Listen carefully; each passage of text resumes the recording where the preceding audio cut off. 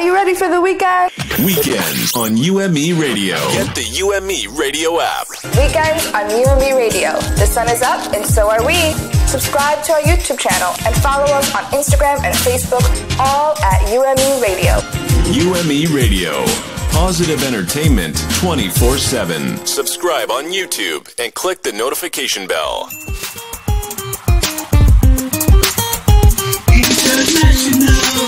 Welcome to Entertainment Now on UME Radio, WUMEDB New York.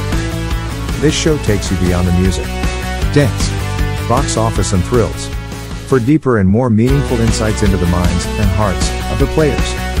We share stories about pop culture, celebrities, and everything entertainment, but with education and empowerment in mind. It's all about positive entertainment. Get fit. Mind, body and soul. With pro athlete, impact speaker, and performance coach Diondre Borel. Saturdays at 8:30 a.m.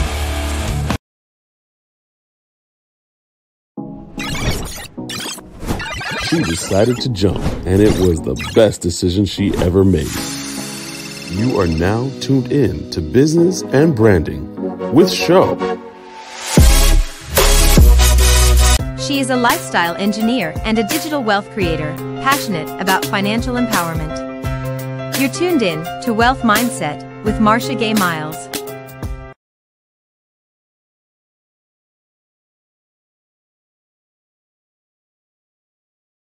It's Weekends with Jessie, a resource for the community. Black health is black wealth. Saturdays at 10 a.m. Be the light. You're watching Apostle Faith Live, with children, reading Bible stories. To be on the show, go to wamo.org/media, to apply. Tune in every Saturday at 10:30 a.m. For every child, everywhere. Do not miss out on the fun. Keep watching.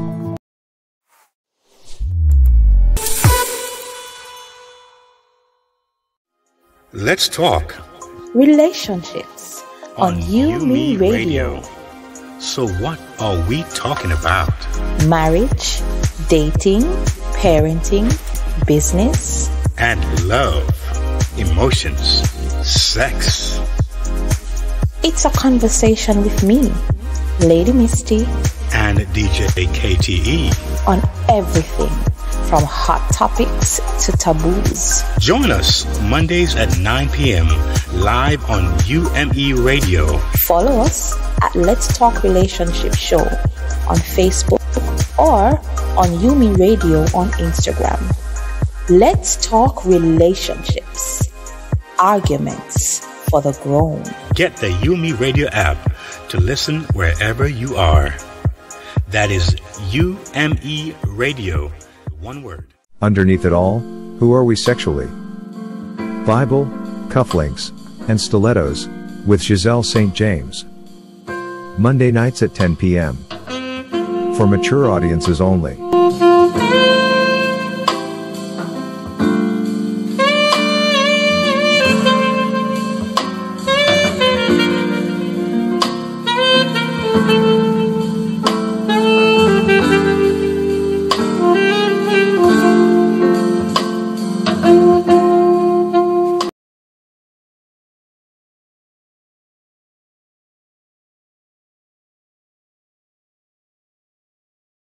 To Entertainment Now on UME Radio, WUMEDB New York.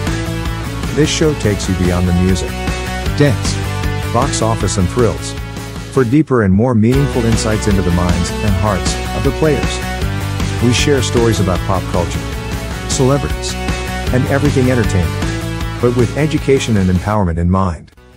It's all about positive entertainment. Here is today's hot topic.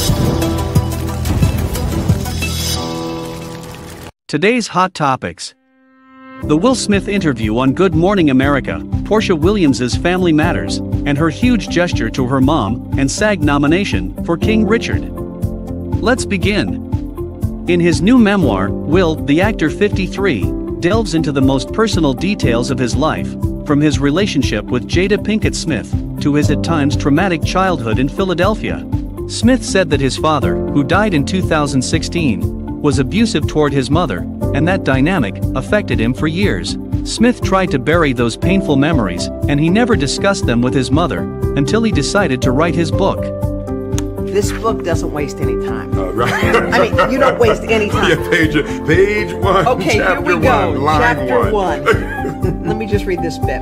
What you have come to understand as Will Smith, the alien annihilating MC, the bigger-than-life movie star, is largely a construction, a carefully crafted and honed character designed to protect myself, to hide myself from the world, to hide the coward. My father was abusive with my mother, and I was probably 9, and I watched my father beat up my mother, and I was too scared to do anything. And just on my young mind, it became imprinted, you know, it's like, what kind of kid stands there and lets somebody hit their mother and they don't do anything? For the actor, the truth matters. It's why he's tried to be open about the hurt he's experienced in his life, and it's at the root of how he intends to conduct himself in the future. This story is courtesy of GoodMorningAmerica.com. That's how you help out your own. Portia Williams reveals she left her home to her mom. Portia Williams revealed on January 5th that she is officially moving out of her Duluth mansion. The reality star first purchased the residence in 2016 for $1.15 million.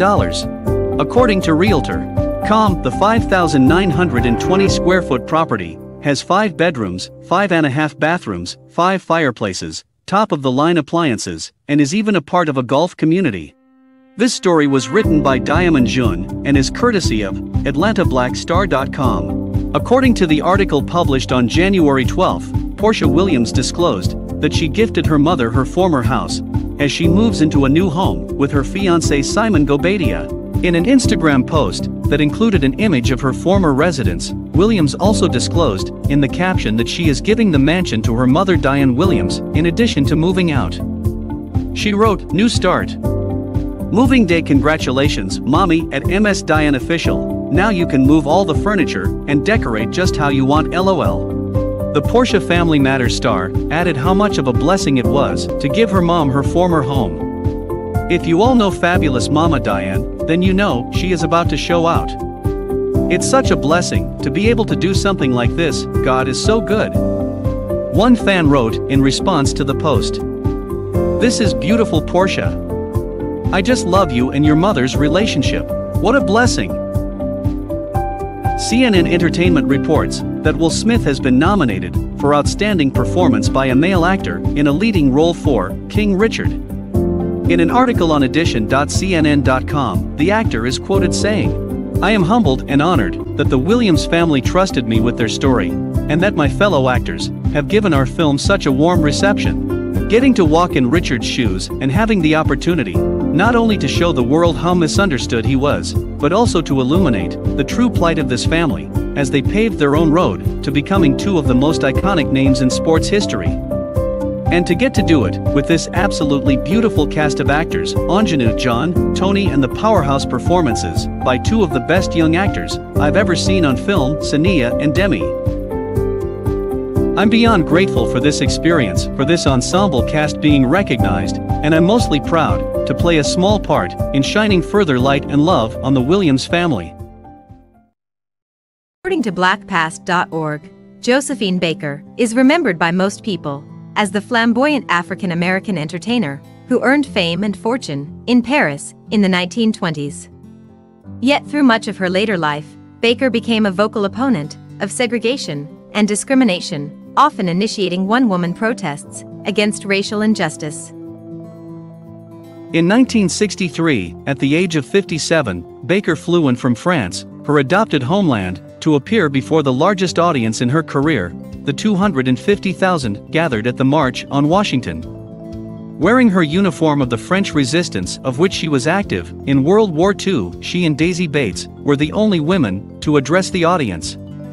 Baker spoke just before Dr. Martin Luther King gave his "I Have a Dream" oration. Josephine Baker, the life story you may not know. Thanks to Stacker.com.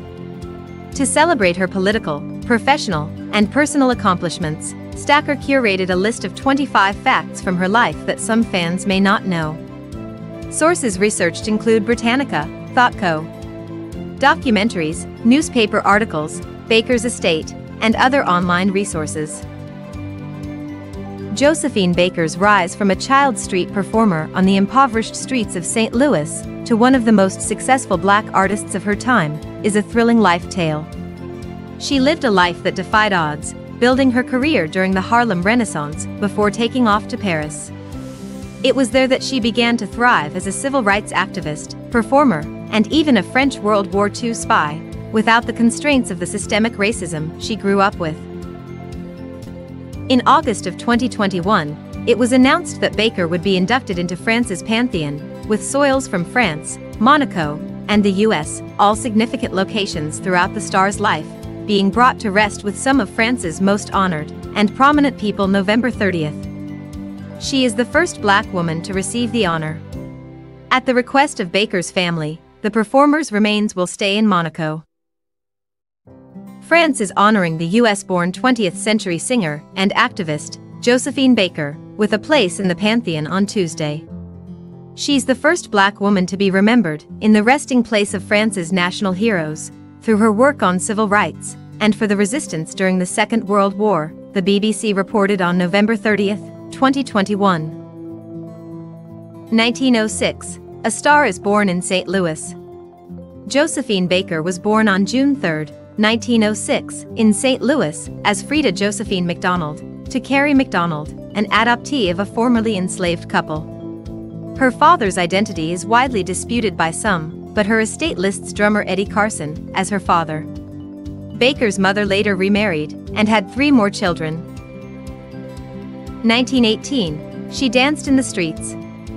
Baker spent her early years developing street savvy in St. Louis's low-income Mill Valley neighborhood. She had dropped out of school at 12 and danced in the streets for survival cash. At age 13, she took on a waitressing job at the Old Chauffeurs Club and did domestic work for white families. 1910s and 1920s, teenage marriages and stage name. Her first of several marriages, during her lifetime, came at 13, when she married a man named Willie Wells. The marriage dissolved within a year, and she was married again at 15, to William Howard Baker. She was a traveling vaudeville performer, and eventually divorced him. However, she kept his surname for professional use. 1919, Dixie Steppers and Chorus Girl Routine. According to the documentary, Josephine Baker, the first black superstar, Baker began performing with a black vaudeville group called the Dixie Steppers. This led to her joining the touring company of the musical, Shuffle Along, and lightening her skin to fit a racist beauty standard. Baker was the comedic relief in dance numbers, as the chorus girl on the end of the line, who couldn't quite figure out the dance steps. But by the show's encore, she figured out those steps, and did them better than the rest of the troupe. 1923, Baker, in the Harlem Renaissance. Baker landed in New York, at the beginning of the famous Harlem Renaissance. She appeared in the Broadway version of Shuffle Along, and eventually in the Chocolate Dandies. After more than a year of appearing in these shows, her distinctive dance style and talent brought Baker her own billing, often being referred to as the highest-paid chorus girl in the world. 1925, Baker moves to Paris. At 19 and believing that she had accomplished all that she could in the United States as a dancer, Baker made her way to Paris to dance for the Théâtre de Champs-Élysées in La Revue Niger. The show featured all black performers. Baker performed the Danse Savage a pas de deux with partner Joe Alex and became a popular entertainer in France. Her uninhibited dancing style and fervor were unlike anything white audiences had ever seen. 1920s, Baker's unorthodox pets. Baker had an affinity for both domesticated and exotic pets. She had dogs, cats, and fish, but her pet cheetah, named Chiquita, and her pig, named Albert, caught a lot of attention. Chiquita would often perform with Baker on stage. 1926, birth of the banana skirt. In Paris, her uniqueness won her a starring spot at the Music Hall Folies Bergera, where she crafted her iconic performance of dancing in a banana-adorned G-string. The now iconic look has been duplicated by artists, like Beyoncé, in tribute to Baker.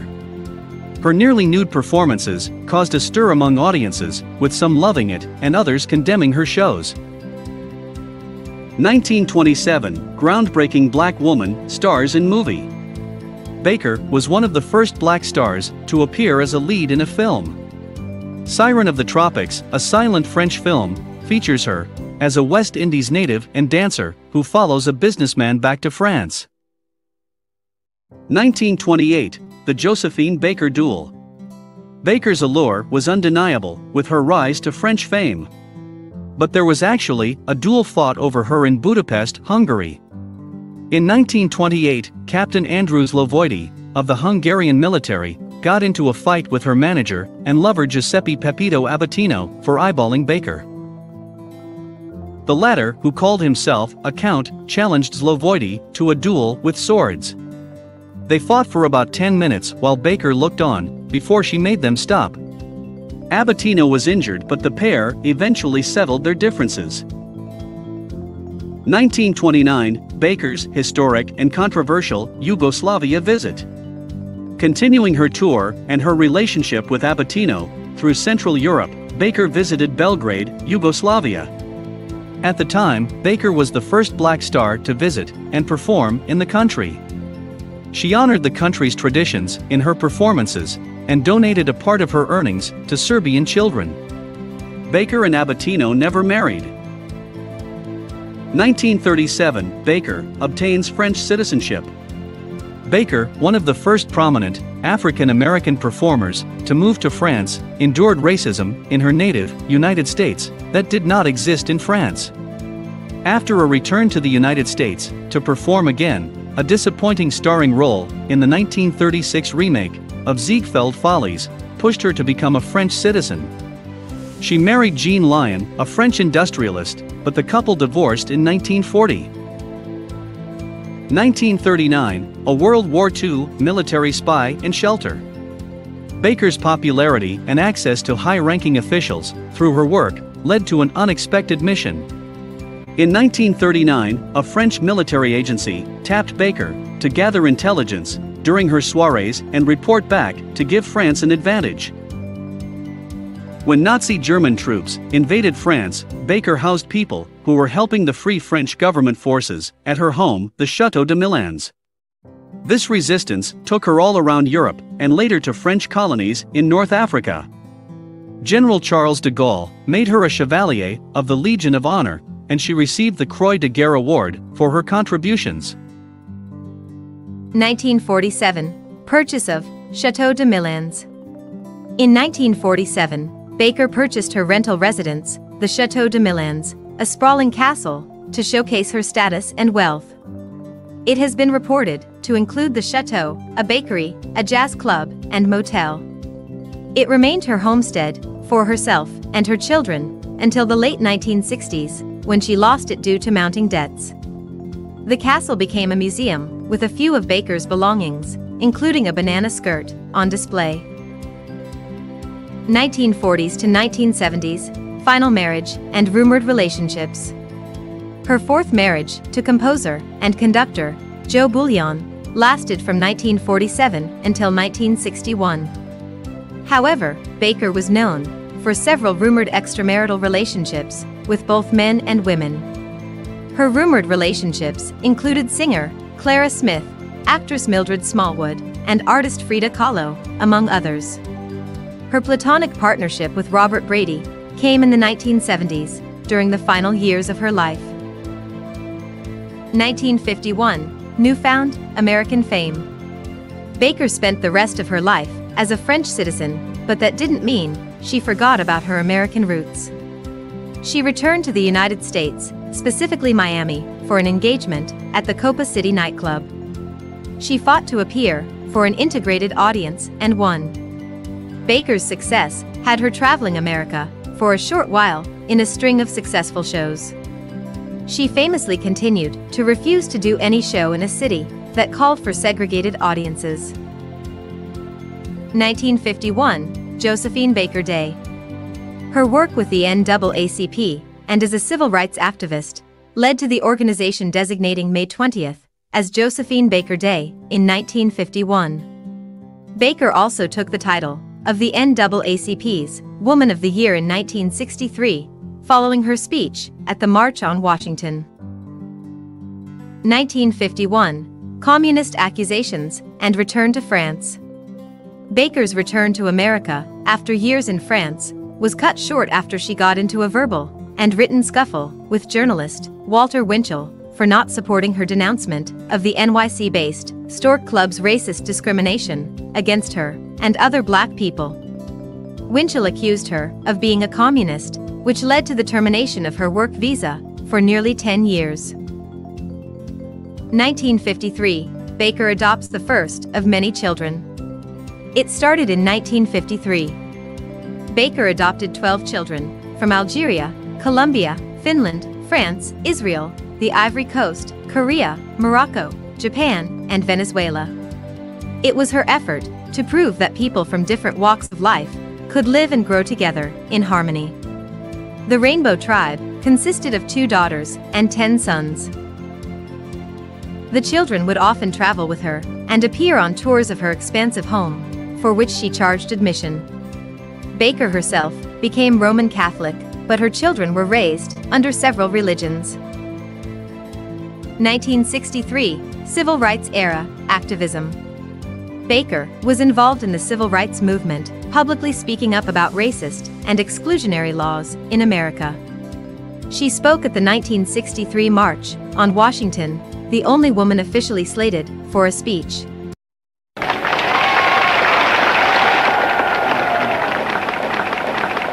And now, to show the international character of the struggle in which we are currently engaged, I would like to introduce to you a person who, though far in residence from our shores, has come all the way from her home to be with us today, Miss Josephine Baker.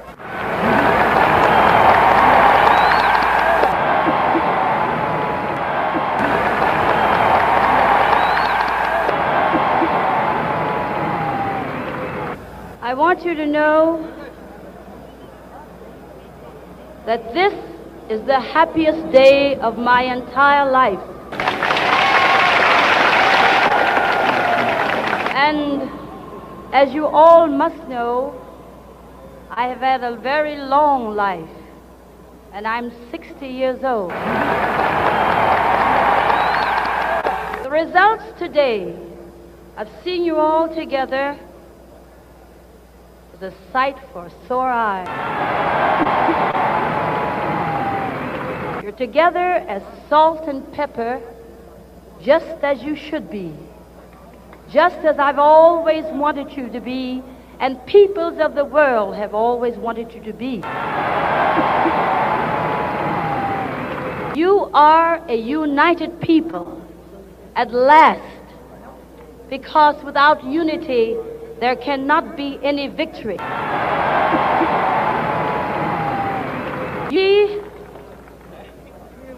I'm glad that in my homeland where I was born and love and respect, I'm glad to see this day come to pass.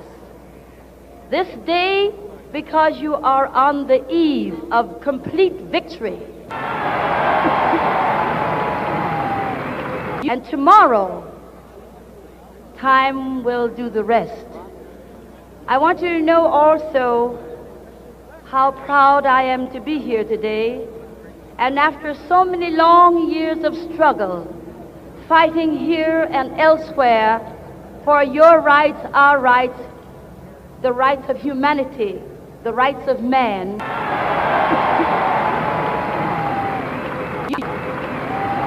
I'm glad that you have accepted me to come. I didn't ask you, I didn't have to. I just came because it was my duty. And I'm going to say again, you are on the eve of complete victory.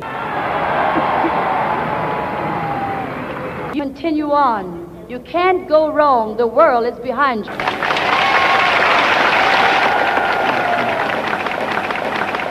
Her words drew comparisons between France, where she could live freely as a black woman, and America, where she was refused service for her race. Following Martin Luther King's death in 1968, Baker declined an offer from his widow, Coretta Scott King, to lead the movement due to the demands of her children. 1966, performance for Fidel Castro. Controversial political figure, Fidel Castro, invited Baker to perform in Havana to celebrate the 7th anniversary of his revolution. Her show at the Teatro Musical de La Habana broke records, a full-circle moment, after Havana Post editor, Clara Pacino, tried to have the performer barred from visiting the country. 1968, royal connections pay off for Baker. It's no secret that Baker knew countless high-profile people on a first-name basis.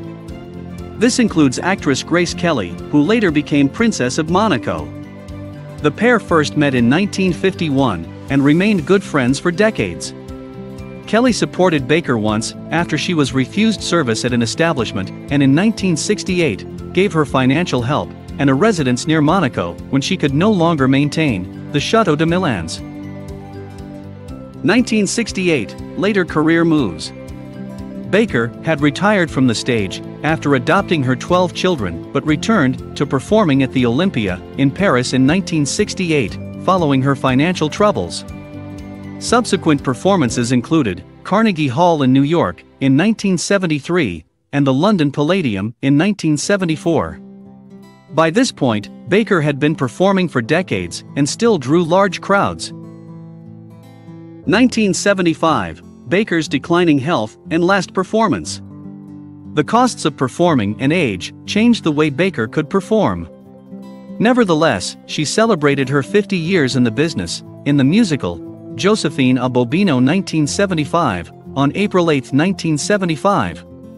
Her performance led to excellent reviews and brought out high-profile people like Princess Grace, Mick Jagger, Diana Ross, and Liza Minnelli. Josephine Baker was the girl who left St. Louis to come to Europe to find freedom. Baker had fled segregation in Missouri and was enchanted with the freedom and acceptance she found in France. But there was racism here too, both in her roles on stage and in her daily life. Madam Josephine. Speaking to the BBC years later, she explained how she fought against it, adopting 12 children from around the world that she nicknamed her Rainbow Tribe. These children represent an example of real brotherhood. They show to people that it is possible to live together if we so wish to. 1975, death and full French military honors. On April 12, 1975, Baker was found lying on her bed in a cerebral hemorrhage-induced coma. She was surrounded by newspapers of her performance's excellent reviews. Baker later died at the Pitié-Salpêtrière Hospital at 68. She had a Roman Catholic funeral and full military honors, a first for an American-born woman. Baker is buried at the Cimetière de Monaco in Monaco. And now for today's spotlight. Yumi Radio was originally founded in 2009. Back then, it was called Advanced Media Production.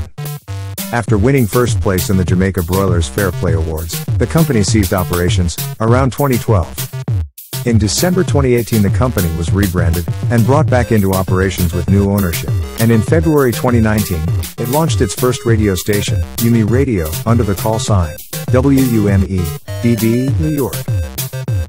Yumi Radio is a digital radio station, owned and operated by UME Digital Media Inc., a digital studio and multimedia company, headquartered in Bronx, New York. Our brands are committed to inspiring, educating, and entertaining people through transformative and empowering content. Our mission is to reach 1 million households, touch 1 million lives, and showcase 1 million brands.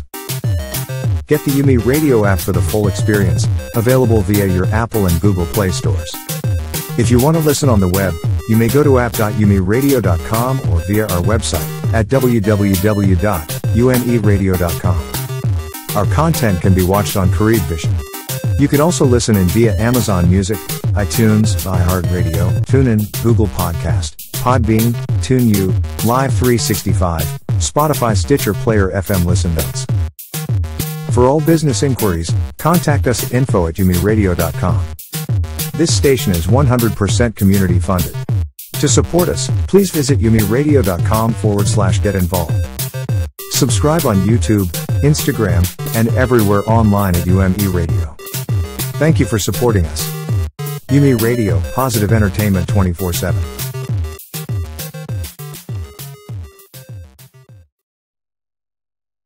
Get fit. Mind, body, and soul. With pro athlete, impact speaker, and performance coach Diondre Borel. Saturdays at 8:30 a.m.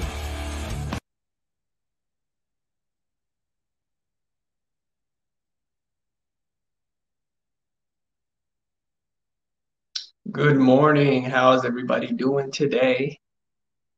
This is Diondre Borel with Get Fit, Mind, Body, and Soul. I hope everyone's having a blessed day. I hope everyone is having a loving morning right now so far, all across the world. I'm just very thankful for this morning and the weekend show. So today, again, welcome to Get Fit, Mind, Body, and Soul. Got some things today that I want to speak about. Of course, I always start off with the prayer. I always start off with the Bible verse and the prayer. So Bible verse for the day is Isaiah 40:29-31, New International Version. He gives strength to the weary and increases the power of the weak. Even youths grow tired and weary, and young men stumble and fall. But those who hope in the Lord will renew their strength. They will soar on wings like eagles. They will run and not grow weary. They will walk and not be faint. So I just want to say thank you, Father God, for this morning. Thank you for waking us up this morning and putting us in our right minds. Thank you for the UME Radio and the weekend show and everyone behind the scenes. It's just a blessing to be here, a blessing to have this show. It's a blessing that people chose me to do this show. It's a blessing that people chose the weekend show, the people in the weekend show, the great leadership that everyone has and provides, and the skills and the man, just their gifts that they're giving on this show is just such a blessing. So I just ask that everyone's segment today, everyone that's watching, has a blessed day, whether you're going to work, whether you're driving, whether you're relaxing, whether you're spending time with your family. I just hope everyone has a great and blessed day, and that we live in abundance, and that we continue to walk in faith and continue to seek the Lord and to continue to trust Him in all that we do. It's in your name, Jesus, we pray and thank you. Amen. So today, I want to talk about after starting your performance health journey, your fitness journey.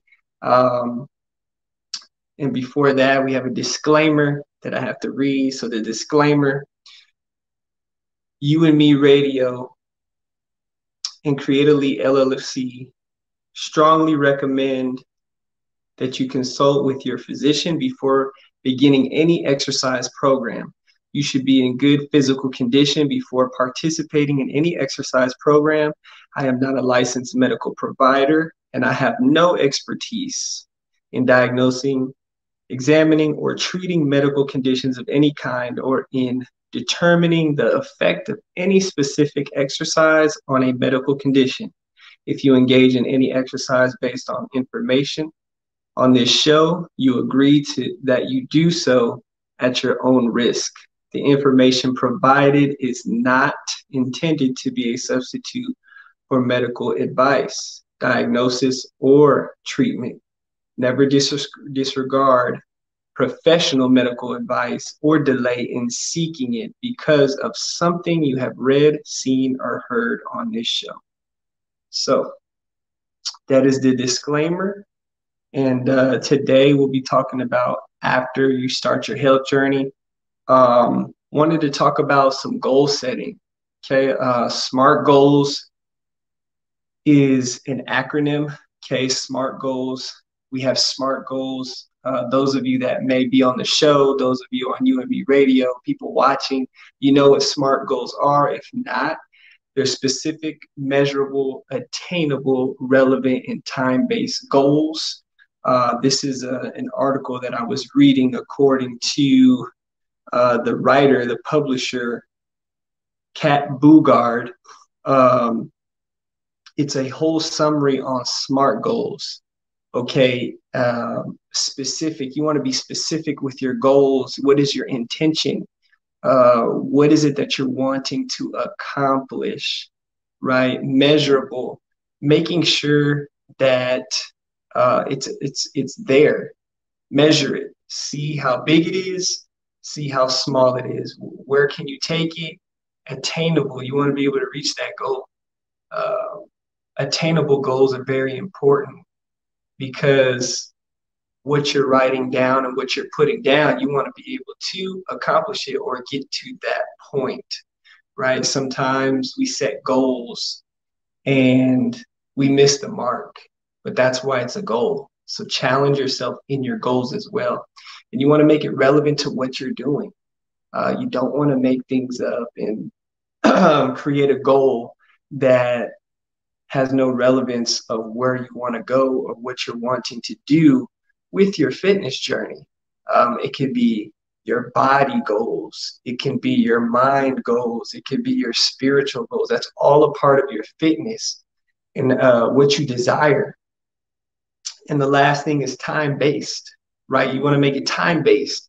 Put a time limit on it. Okay, put a time limit on it. If it's something that's attainable in a short amount of time, if you know you can get 5 workouts in a week, then you put a time on it. Put a time on it. And then my next point is time-based. So examples of goal setting could be, I want to gain 2 pounds of lean muscle in my upper body by February 5th, 2022. Okay, I want to pray at least 30 times by February 14th, 2022, or February 1st, 2022. I want to be able to speak at least 100 self-affirmations into my life by February 17th, 2022. Those are some goals that you can create and write. They're simple. Say you've started your health journey already and you don't know what to do. This would be perfect to set SMART goals. Okay, things that you can accomplish, whether it's 21-day goals, 90-day goals. So 21 days creates a habit. 90 days creates a lifestyle. So 90 days would be 3 months. 21 days is almost a month. So just setting those goals. Let's see. Oh, yeah. Satin Brownie says, I love this. For sure, for sure. This is something that I want to do for myself more, and actually writing it and seeing it. I'm actually clearing my room. You don't see it. You may see some things in the background. This is like my vision board, but you can't see it right now. I'm going to fill it up and just write down my goals, all my SMART goals, things that are attainable between now and January, February, March, between March, and put all those things together and just make yearly goals as well. Those are also things you can do. So just making sure that you put a time on it, and just remember, if you don't hit that mark at that time, you can always recommit to time. Remember that you can always recommit to time. Say you don't hit your goal on February 1st. Well, I recommit to this goal by February 10th. You accomplish the goal. That's another thing. A lot of times in our life, whether it's fitness, our life, our mind, our spirit, we feel like we let ourselves down, but you can always recommit to those goals. So if you don't lose those 5 pounds within 21 days, recommit for the next 20 days. and see what you can accomplish. So now I'm going to be talking about self-affirmations, and that's what comes with your goal setting. Okay, self-affirmations, the recognition and assertion, that's the definition, of the existence and value of one's individual self. The recognition and assertion of the existence and value of one's individual self. So just remember, when you are wanting to write these goals down, write down self-affirmations as well. You can also write it down in your mirror. You can write it down on paper. Right now, I have some on paper behind me. I am a champion. I am gold. I am a winner. I am a multi-millionaire. Those are some things that I do have on my paper, on my white paper. What if I'm too busy to get SMART goals? And what if there is too much chaos and crowd in my home? Okay, that's what Satin Brownie says. What if I'm too busy to set SMART goals? And what if there's too much chaos and crowd in my home? Okay, well, one, I'll say to Satin, you're never too busy to create SMART goals. If you're able to set aside time to brush your teeth, if you're able to set aside time to be on the phone, if you're able to set aside time to go get something to eat, to cook, reevaluate and see what's valuable to you. Cut something out of what you were doing on a daily so you have the opportunity and time to create those SMART goals and write them down. Even when you're at work, you can think about it. You can always type it on your phone. There isn't an excuse on what you can do, because all of it is possible, right? And we can do all things through Christ that strengthens us as well. So just remember, take a look at what you're giving time to and what you're not giving time to, because you can always make time for those goals. If it's important to you, you're going to make time for it. And if you're too busy at home, I believe that you can, or it's too crowded at home, I believe that you can find some time for self-care and be able to step outside and do what you need to do, whether it's a workout or write down your goals on your own. Let's see, good advice, and take baby steps. You don't have to rush through it. Get a diary. Use this time you have, for sure. Definitely. I actually have a journal. I have a lot of journals. So again, when you start your health journey, if it was you just to get started, to get going, and now you're ready to take it to another level, now you can start writing down goals. But the self-affirmations, let me get back to that. Speak it, believe it, and live it. Okay, speak it, believe it, and live it. This is for your fitness. This is for your mind. This is for your spirit. This all goes together, because if you don't have all three, you'll be lacking in certain areas, and you'll be wondering why maybe you can't accomplish a goal. Sometimes it just starts in your mind, right? Some of us have the mind, but then our physical won't go, right? Some of us have the physical, but our mind won't go. So it's just important to create that balance. I speak life into my life. Here's some self-affirmations you can speak. I speak life into my life. I speak health into my life. I love myself for who I am. I focus on action to create the life that I want. I maximize my performance through my discipline. I can do it. I can do it. So if you're at home right now, go ahead and speak those affirmations into your life right now and see what it does for you in this moment. If you need to close your eyes or memorize them, write them down, speak it, meditate on it, live it, dream it. Just do it. That's what it comes down to. Just do it. Whatever you need to do in this moment. If you have time in this moment, go ahead and speak those affirmations to yourself. I speak life into my life. I speak health into my life. I love myself for who I am. I focus on action to create the life that I want. I maximize my performance through my discipline.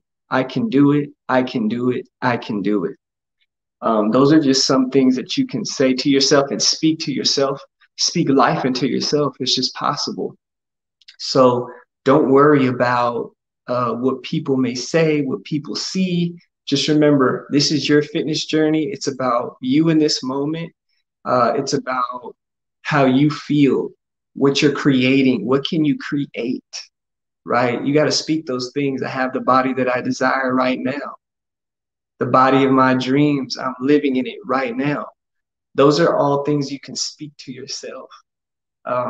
Putting up pictures, writing the affirmations over the pictures. So I'm big on that, and I truly believe that it'll help you and take you to another level. So as well as the goal setting with SMART goals, write down those self-affirmations and truly believe it. Really believe it and put in the work, right? Because we can't just write something down and not put in the work, right? Faith without works is dead. So faith without works is dead means there's action. There needs to be action in everything that you do. Action, action, action, action. You must be in action at all times and not worry about what others may say. And also the goals, you don't have to accomplish them by yourselves.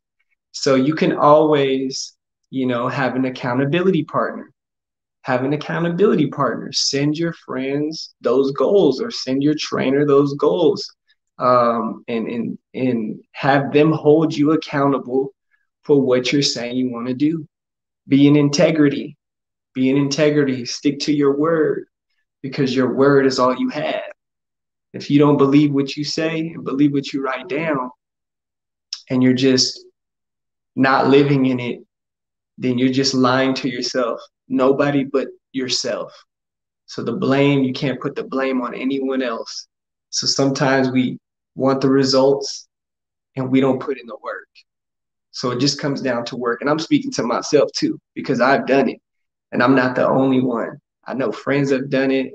I've been in leadership before, and there's things that we did and some goals I didn't accomplish. So I'm just very grateful. And now I have a list of workouts. So we're getting towards the end of the show, and I just want to show you some exercises that you can do at home or you can do them at the gym. So we have some upper body exercises that I do have, lower body and core and cardio. So the upper body exercises, you got chest, back, and shoulders. Chest workouts, you have push-ups, feet elevated push-ups, bench press, incline bench press, pull-ups for your back, chin-ups, rows, lat pull-downs. Your shoulders, you have shoulder press, lateral raises, front raises, rear deltoid raises. Lower body, you have squats, forward lunges, lateral lunges, step-ups, glutes, fire hydrants, glute bridges, sideline leg raise, donkey kicks, calves. You have seated calf raise, you have standing calf raise, single leg calf raise, and calf jumps. Core and cardio, planks, side planks, Russian twists, Supermans, bird dogs. Cardio, jumping jacks, cross jacks, line chops, high knees, and burpees. So these are all exercises that you can do at home. And I do have a list of them. And also, if you're ever interested, remember, just ask me questions. You can always email me. You can always contact me on Instagram. You can always ask questions. Everyone in the chat, everyone that's commenting, you can always ask questions, and I can send you videos if need be to help you with your health journey, your fitness journey. It's all fitness, health, performance, get fit, mind, body, and soul. if you need help with anything, and I can help you. So those of you that are at home, I do have a special thing we're about to do right now. It's a group fit workout, get fit group workout. I have 6 exercises that I'm going to do right now on this camera, and I'm going to demonstrate them all first, okay? You have 6 exercises. We're just going to go through one set. It'll be 30 seconds on, 30 seconds of work, 10 seconds of break. 30 seconds of work, 10 seconds of break. So I'm going to hop in this camera and I'm going to demonstrate these workouts. It should be about 4 minutes. Hopefully we can go a little quicker. My rest time may not be as long. So just remember, forgive me. We're about to go do this workout. I'm a little nervous. Hopefully my neighbors downstairs don't hear me, but it's okay. If you're at home, go ahead and join in, get in this workout, and let's do it.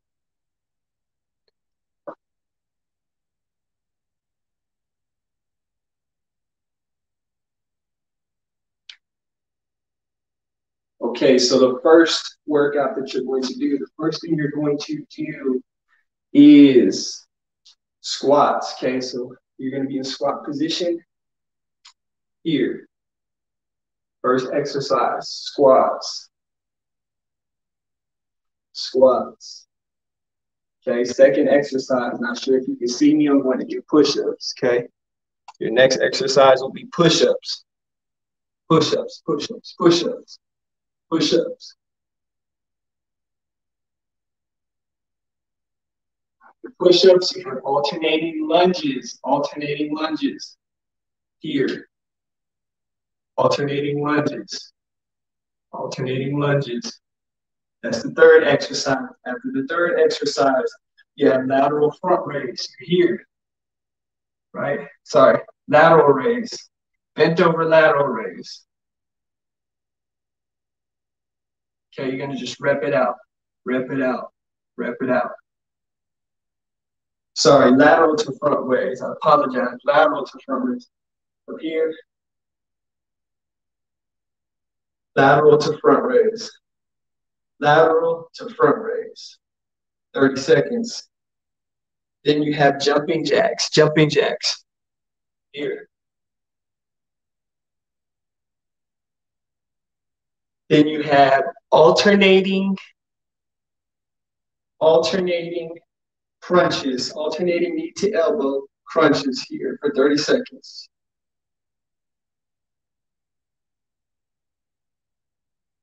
So those of you that are watching, give me a thumbs up if you're ready to go.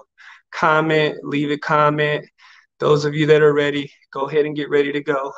I'm going to start it up right now. We're going to do one set, okay? We're going to do one set of these exercises. Let me get my timer. Timer. Okay, I'm going to give you a 5-second count. Ready? 5, 4, 3, 2, 1, go. We got squats. Squats. There we go. Rep it out. 30 seconds. 30 seconds. 30 seconds.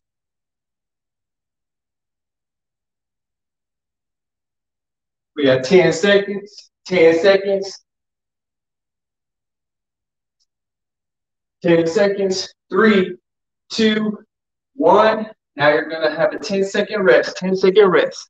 10-second rest. Now we're going into the push-ups. Going into the push-ups. 3, 2, 1, go.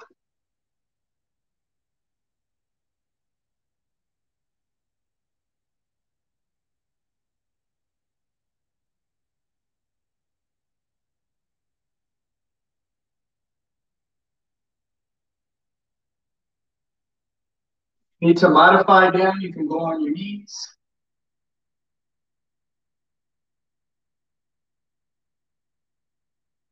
Three, two, one. Now you're going to take a 10-second break. Now we have alternating lunges. Alternating lunges. Those of you on You and Me Radio, the weekend show, go ahead and hop in this workout if you haven't already. 3, 2, 1, go. Alternating lunges.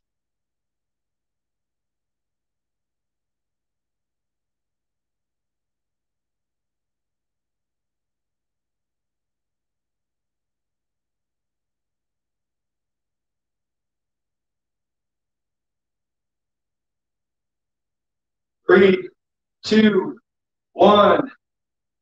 10-second break, 10-second break. Now we're going to go into lateral to front raise. 3, 2, 1.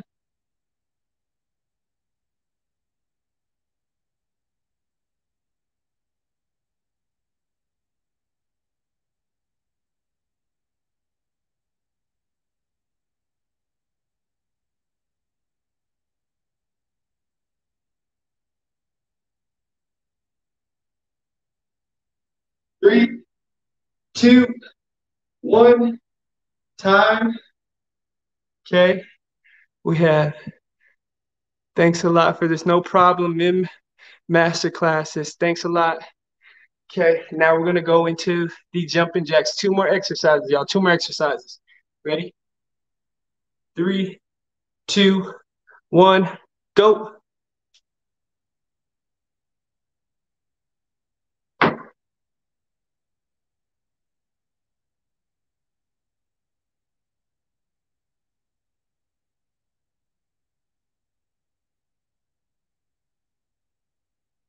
Here we go. We got 10 seconds, 10 seconds, 10 seconds.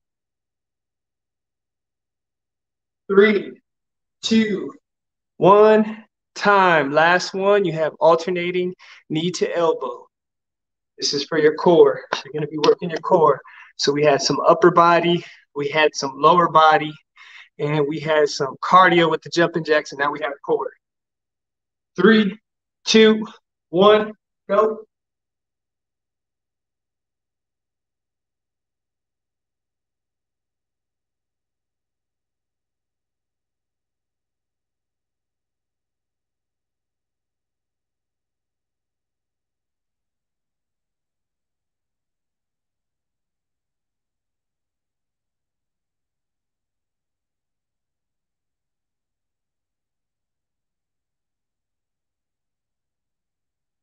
Three, 2, 1, time. So thank you all for today.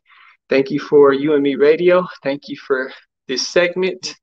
I'm thankful for everybody. And make sure you follow me on every social media, my personal, my business. Follow You and Me Radio.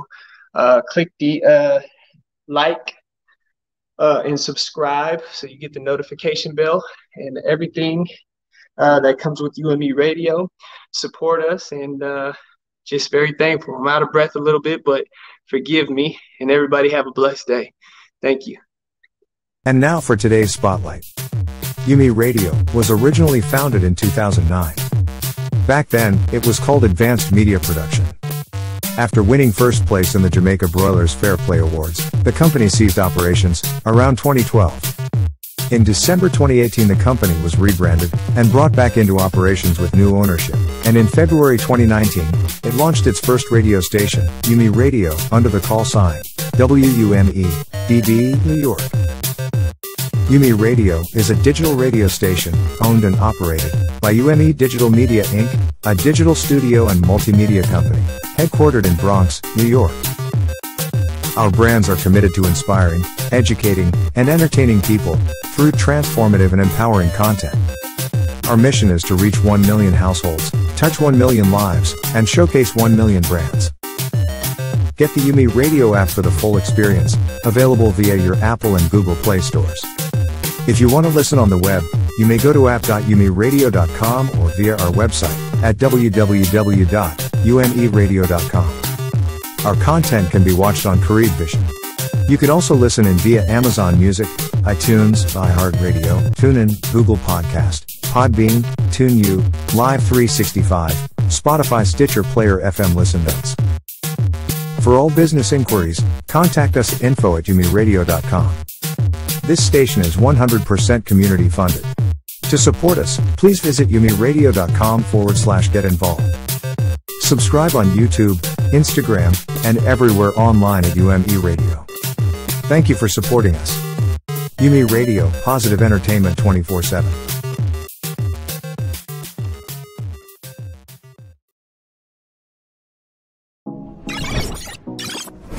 She decided to jump, and it was the best decision she ever made. You are now tuned in to Business and Branding with Show.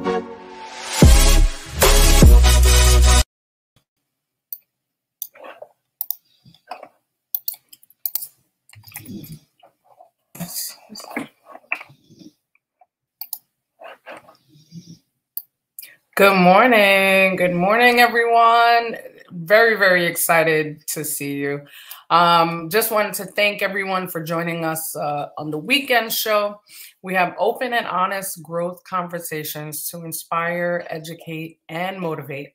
Our hosts are experienced, authentic, and unafraid to say it like it is. We share insights, real life experiences, and expert knowledge on topics for the empowerment of our community. And we encourage you to be the change, be open to learning new things, and be willing to do work. We want to say a big, huge thank you to all of our partners, our subscribers, our supporters, listeners, and viewers from all over the world. And we are looking forward to a great show. Just make sure that you remember to subscribe, like, share, and to click the notification bell, just so when we go live and when we upload any and all new videos. So just want to thank you today. My name is Shola Smith. I am a business consultant. I am also a strategic planner. I'm a business owner, entrepreneur, and I pretty much am a huge advocate for all things entrepreneurship. So if you are a listener or a viewer that is interested in starting your business, I just want to say congratulations to start. It's a huge leap that you're going to take in the right direction, and it's a pretty awesome journey. So if you are an entrepreneur or thinking about entrepreneurship, just want to say you have the support here, and hopefully this show and this platform would be able to provide you with additional resources and support in taking that journey and going in that direction. I am originally from Brooklyn, New York. My family is from Guyana, South America. So I am a Caribbean American woman. Caribbean people work very, very, very, very, very, very, very, very, very, very, very, very hard. And I just want to make sure that I am empowering our community of entrepreneurs, because we work so hard. And I feel like the world does not see that light in order for us to be featured, because we work very, very hard. And we're in all different types of fields. Yes, and we work very, very, very hard. I grew up watching my grandmother juggle, not only taking care of 4 children, but also working as an aide at a hospital, then coming home, taking care of the kids, taking care of the grandkids. And I don't think that I understood how important seeing that example growing up in my household, how important that was, that shaped my work ethic and my work and my drive when I am committed to projects and committed to completing tasks and assignments. It's almost like she was like a living superhero. And that's the only way I can really explain it. But I really had a great example growing up on just getting stuff done and going for it and taking risk and taking the leap of faith. It's not the easiest, even though when you're doing it, other people outside looking may look at it like, oh, wow, this is an easy thing. It's not easy at all. It's one of those things that hard work has to be put in order for you to get out the results that you want to see. And the only way you're going to really get those results is if you stay committed, and if you put your mind to it and you don't take no for an answer. You set your goals and you kind of circle back to your why. Why are you doing this? Why do I want to be a business owner? Why do I want to be an entrepreneur? Why do I want to create and build a legacy for my children or for your family? How is it that I can make additional extra income in order to help, kind of push the narrative forward of what it is that I want to do, what my purpose is? And so these are all questions that you need to ask to find out exactly why your reasoning behind why you want to be an entrepreneur. And once you remember your whys, that is what's going to keep you driving forward on the days that you don't feel so good, and the days that, it feels like nothing is happening, and the days where you're feeling like you're not seeing any results. It is work. And you cannot be afraid of the W word. It is work. Nothing comes easy on this journey. I cannot stress that enough, because, talking to people, they're like, oh, you could do it. And it's like, yeah, you can do it too, but you have to put in the work. It's all of what happens on the behind the scenes end of what you're doing. And so I'm really, really excited today, because today we will be talking about new year startup capital.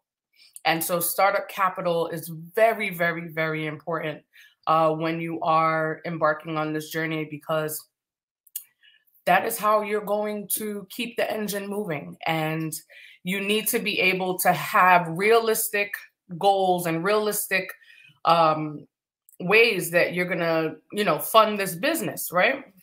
It's not only good enough to have an idea. You actually have to have some traction on the back end of it to push it forward. So today we will be talking about different startup capitals. I do have explanation or definition of what startup capital is.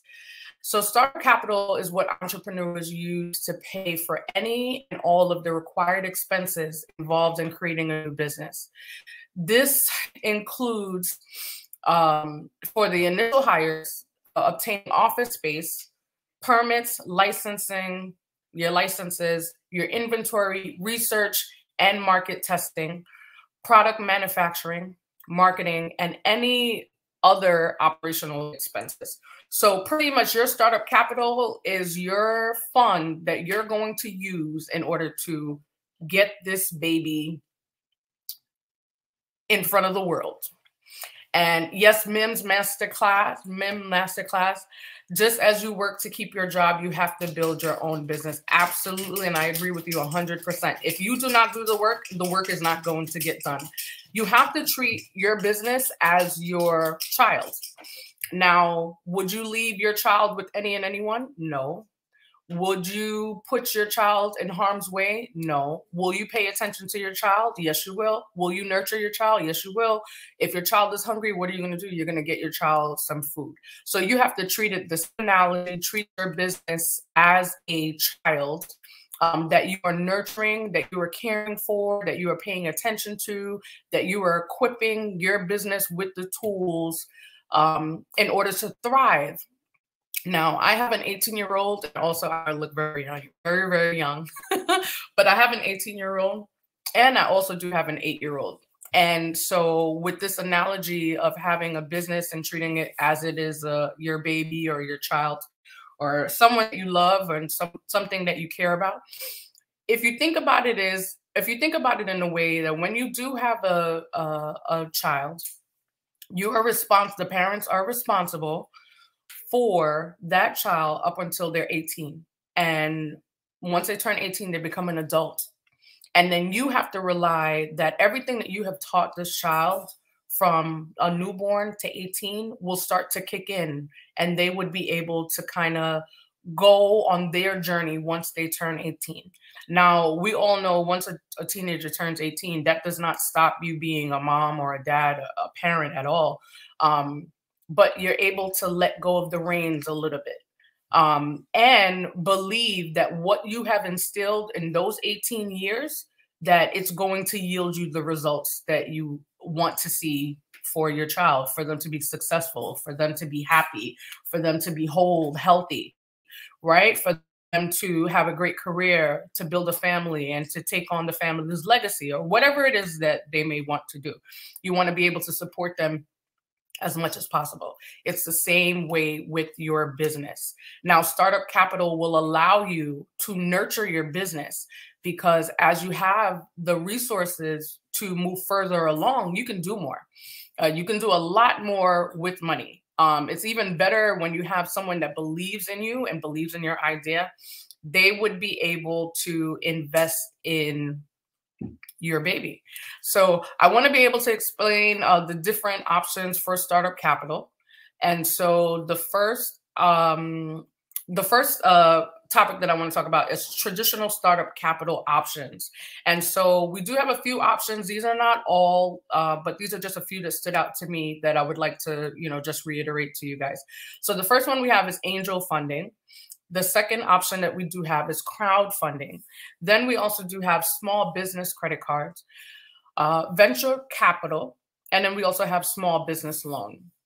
Now, the first traditional option, angel funding is when you have investors, which are typically, individuals who invest in startup or early stage companies in exchange for an equity ownership interest.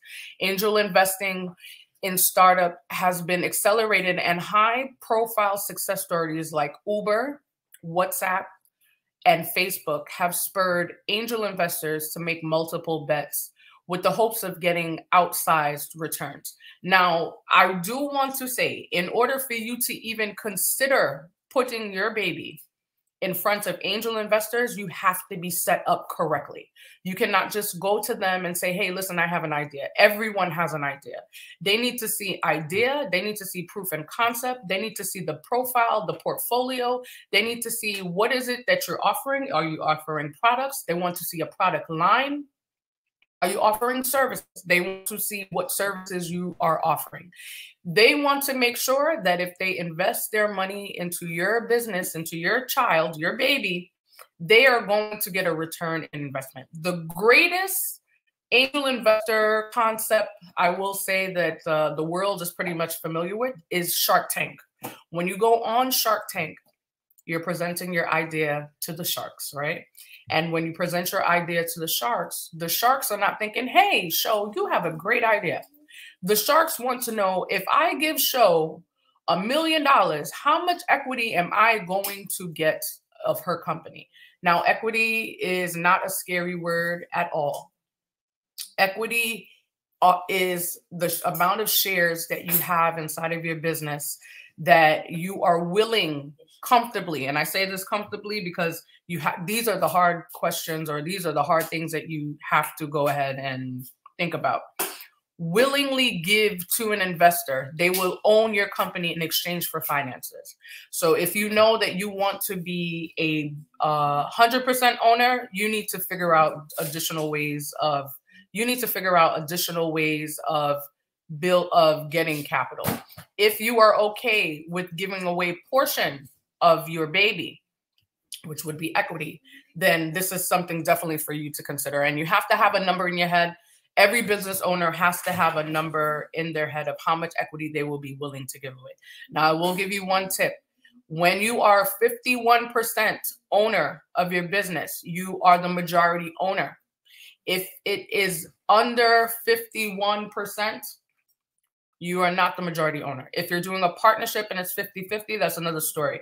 But you have to keep in mind that when you're talking to the angel investors, how much are you willing to give away of your business in order to get financing and funding from them? So it has to be an exchange that is mutually beneficial for them and also for yourself as well, because they're looking to make their money back, and they're not looking just to make back a little bit of money. They're looking to make back enough money to say, hey, that was a good deal. I got in, I got out, or I stayed in, and this is what it yielded to me. So that's angel investing. The next topic that we do have, the next topic that we do have is crowdfunding. Crowdfunding is the practice of raising funding through multiple funders, often via popular crowdfunding websites. Crowdfunding gives startup entrepreneurs the opportunity to raise startup funding for their business and can help a company promote its products. Setting up a crowdfunding campaign is not difficult at all. Now, one crowdfunding website, well, you can use it several, but any website, any crowdfunding platform that you do have, that you're able to set up a landing page, letting everyone know what your business is about. It's almost like sending out a notification to a group of people who want to invest, but they want to invest in groups. So I would recommend crowdfunding because you have perfect strangers, and let me tell you something. Perfect strangers believe in you more than people you know. Perfect strangers will be your best friend as far as having a business.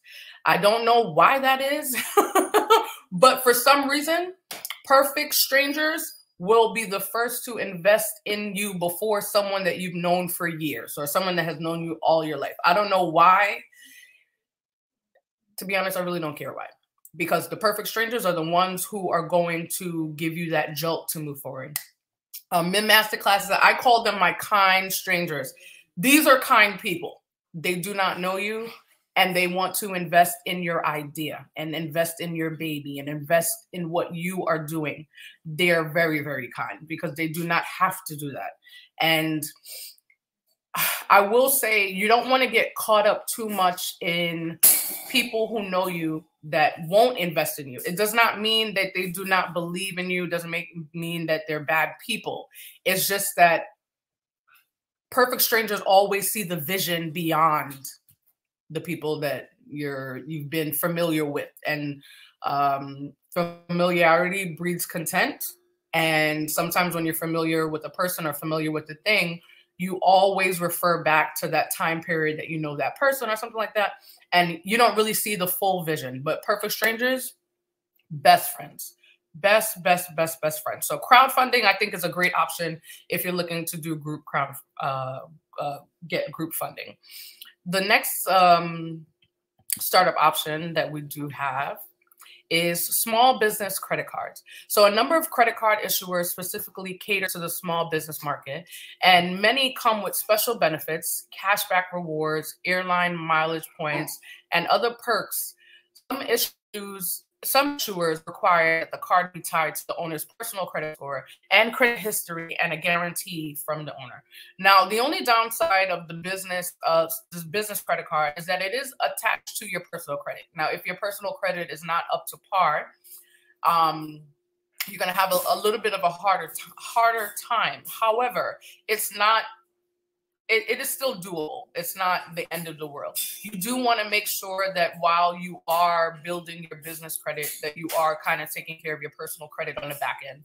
I am one, and I can attest to this. When I started out in college and I was able to get a credit card, I did not understand what that meant, and the power that I had with these credit cards. I was a college student eating ramen noodles, and I had a $5,000 credit card limit. Why? I do not know, but they were giving it to me, the offers, right? And so because I did not fully understand how to properly use credit, it kind of did a reverse for me. So I spent years trying to clean up the personal credit. Now I'm in a position where I have my business. And so you have to kind of, if the stuff don't drop off by now, you kind of have to be able to fix it and go ahead and make sure that the credit works for you personally and business. So while you're doing that, you want to make sure that you're building your business credit as well. You can use a business credit card to fund some of the startup stuff that you do have. The next option that we do have for the business startup capital is venture capital. Venture capital, startups seeking financing often turn to venture capital firms. These firms can provide capital, strategic assistance, introductions to potential customers, partners, and employees, and much more. Venture capitalists typically want to invest in startups that are pursuing big opportunities with high growth potential that have already shown some traction. So venture capitalists, they're looking to see what kind of money you already have. That's what they're going to go ahead and really look to see. What do you have in the pipeline? Do you have purchase orders in the pipeline? Do you have something big coming up? What have you done so far that you need our finances to go ahead and move forward with your business? So the next option that we do have is small business loans. Small business loans are available from a large number of traditional and alternative lenders. These types of loans can help grow your business, fund new research and development, help you expand into new territories, enhance sales and marketing efforts, and also allow you to hire new people and much more. And so the SBA is a great resource for small business loans. I would say you have to pick and choose what type of loan and the terms and conditions would work best for you. Now, every loan, not only small business loan, but every loan is not ideal with the terms and conditions because the interest rates are high. So you want to make sure that you do pay attention to the terms and conditions of the loan to know exactly what is going to work well for you. As far as paying the loan back, are you going to have enough money to pay the loan off in a shortest time span than what your terms and conditions are? So next we have more of the non-traditional startup capital options. And this is very important because your personal savings, you can use your personal savings, but you have to make sure that you have a plan put in place in order to, read that back up and make sure that you put that money back and make sure that you're able to thrive. So you can, of course, fund your business with your own personal savings. Another option is to earn more money. You have two options to widen the gap between your income and your expenses: spending less and saving more. Now, I know that there's some people that do take on some side jobs or have some hobbies that are pretty lucrative. I would say for me, back in the day, what I used to do is I would do hair. And of course, that was able to give me a little bit more income coming in on the side. Anything that you would be able to utilize, get some extra additional funds, and then you can throw it into your business. Approaching friends and family. Not everyone has a rich uncle, but entrepreneurs who do can often borrow money for no or low interest and no points or fees. Now, the family members, you're going to have to convince a little bit more, and you're going to also have to have them buy into what you are doing. If you do have friends and family who are in a great position, who you trust, that you are able to go ahead and borrow money from, I think that's a great option if that works for you. Also, business grants, government programs, entrepreneurship initiatives, minority owned, which is very, very big. A lot of us minorities don't really take advantage of being labeled as a minority owned business.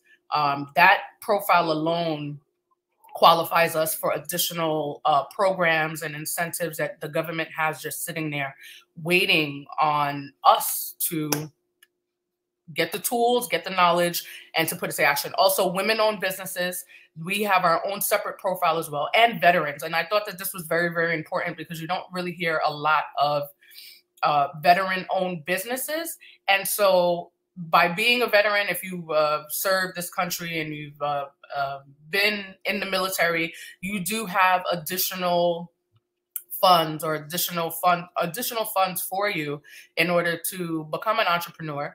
And I think that the veterans, there are a lot of people who have served our country that probably do not even know that they can classify as a veteran-owned business to take advantage of some of these benefits.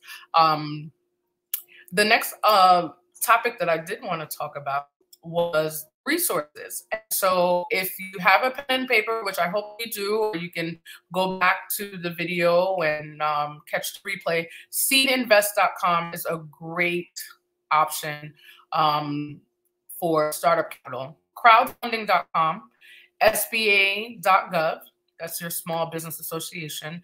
iFundWomen.com is a great resource for women-owned entrepreneurs. They actually do funding specifically for women-owned businesses. Now, men, that doesn't mean that you guys can't take advantage, just not advantage of this resource, but there are tons of resources out here. But the iFund Women is solely just for women.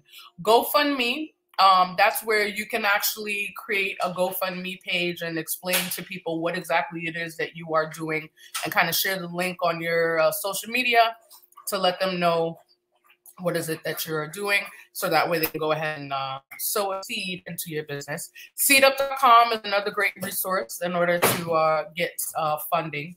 And also mycoachministry.com. So this is a special one.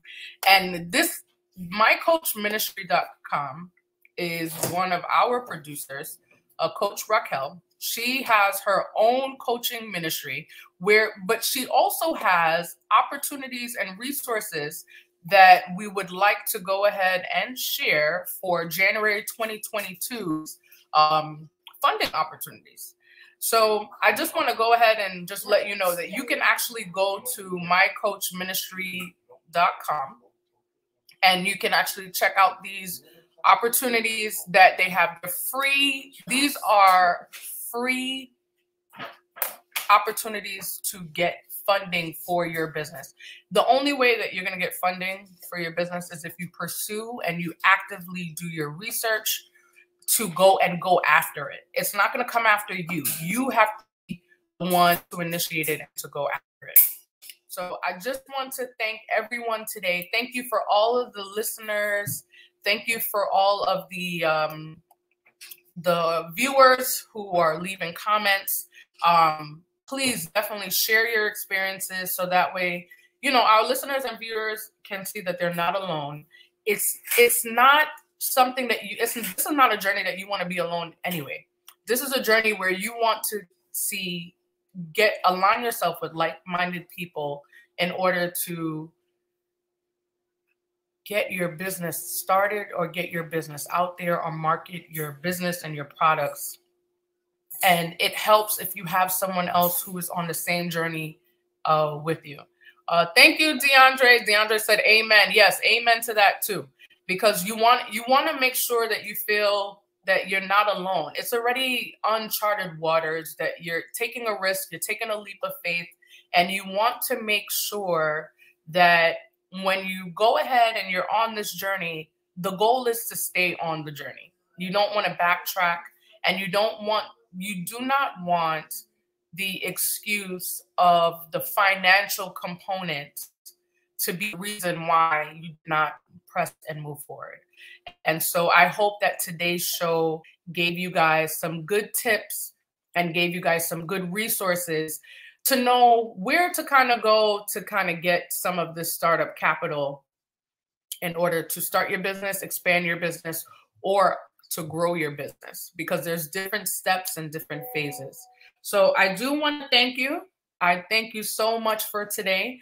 In case you missed any of our episodes, definitely go ahead and get the Yumi Radio app at app.yumiradio.com to listen or to watch this or any other episodes. You can go ahead and tune in. You can also listen in to Yumi Radio on all major digital platforms, including Apple, the Apple Store, Google Play Store, iTunes, iHeartRadio, TuneIn, Google, Podbean, TuneU, Spotify, Stitcher, Player FM, Listen Notes, Carib Vision on TV, Yumi Radio on Connected TV.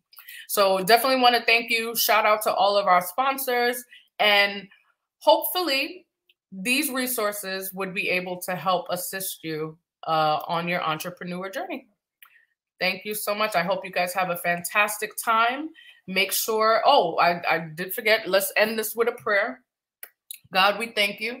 We thank you for this awesome day. We thank you for all of our listeners, all of our viewers, everyone that is connected to this broadcast, everyone from the producers to all of the other hosts on this platform. We just thank you right now for your protection, for safety. Father God, we thank you that everyone who would love to start and embark this journey, we thank you, Lord, that you would give them the insight and you would give them the extra drive and the motivation to keep them motivated in order to start, Father God. We thank you that you would align them and open up the door for them in order to have a mentor or a coach to help them along the way. We just thank you. We thank you for this opportunity. We thank you for allowing us another day on earth to fulfill your will. And it is in Jesus' name we pray. Amen. I hope you guys have a fantastic, fantastic rest of your Saturday. And tune in to the next show. Bye. And now for today's spotlight. Yumi Radio was originally founded in 2009. Back then, it was called Advanced Media Production. After winning first place in the Jamaica Broilers Fair Play Awards, the company ceased operations around 2012. In December 2018, the company was rebranded and brought back into operations with new ownership, and in February 2019, it launched its first radio station, Yumi Radio, under the call sign WUME, DB, New York. Yumi Radio is a digital radio station, owned and operated by UME Digital Media Inc., a digital studio and multimedia company, headquartered in Bronx, New York. Our brands are committed to inspiring, educating, and entertaining people through transformative and empowering content. Our mission is to reach 1 million households, touch 1 million lives, and showcase 1 million brands. Get the Yumi Radio app for the full experience, available via your Apple and Google Play stores. If you want to listen on the web, you may go to app.umiradio.com or via our website at www.umeradio.com. Our content can be watched on Carib Vision. You can also listen in via Amazon Music, iTunes, iHeartRadio, TuneIn, Google Podcast, Podbean, TuneU, Live 365, Spotify, Stitcher, Player FM Listen Notes. For all business inquiries, contact us at info@umiradio.com. This station is 100% community funded. To support us, please visit umiradio.com/get involved. Subscribe on YouTube, Instagram, and everywhere online at UME Radio. Thank you for supporting us. Yumi Radio, positive entertainment 24/7.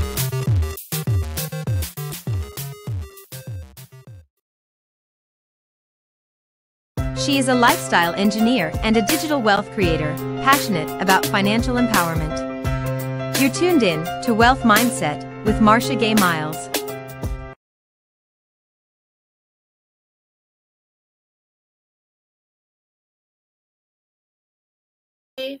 Happy weekend, happy Saturday, good morning, everyone.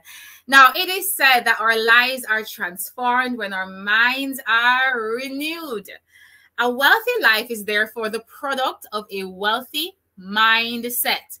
Wealth Mindset is a show that seeks to renew the mind with proven plans, principles, and philosophies that will establish the right paradigm for prosperity, the right paradigm for prosperity in all areas of life.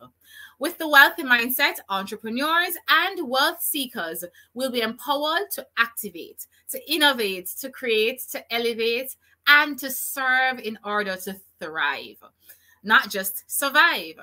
We will inspire people of color to create wealth, to leave an inheritance for their children's children, and a legacy in them. A legacy that creates a brand new generation of wealthy mindsets. Hi there, everyone. I am Marcia Gay Miles, and welcome to the Wealth Mindset Show. Now, today we're going to do things a little bit differently.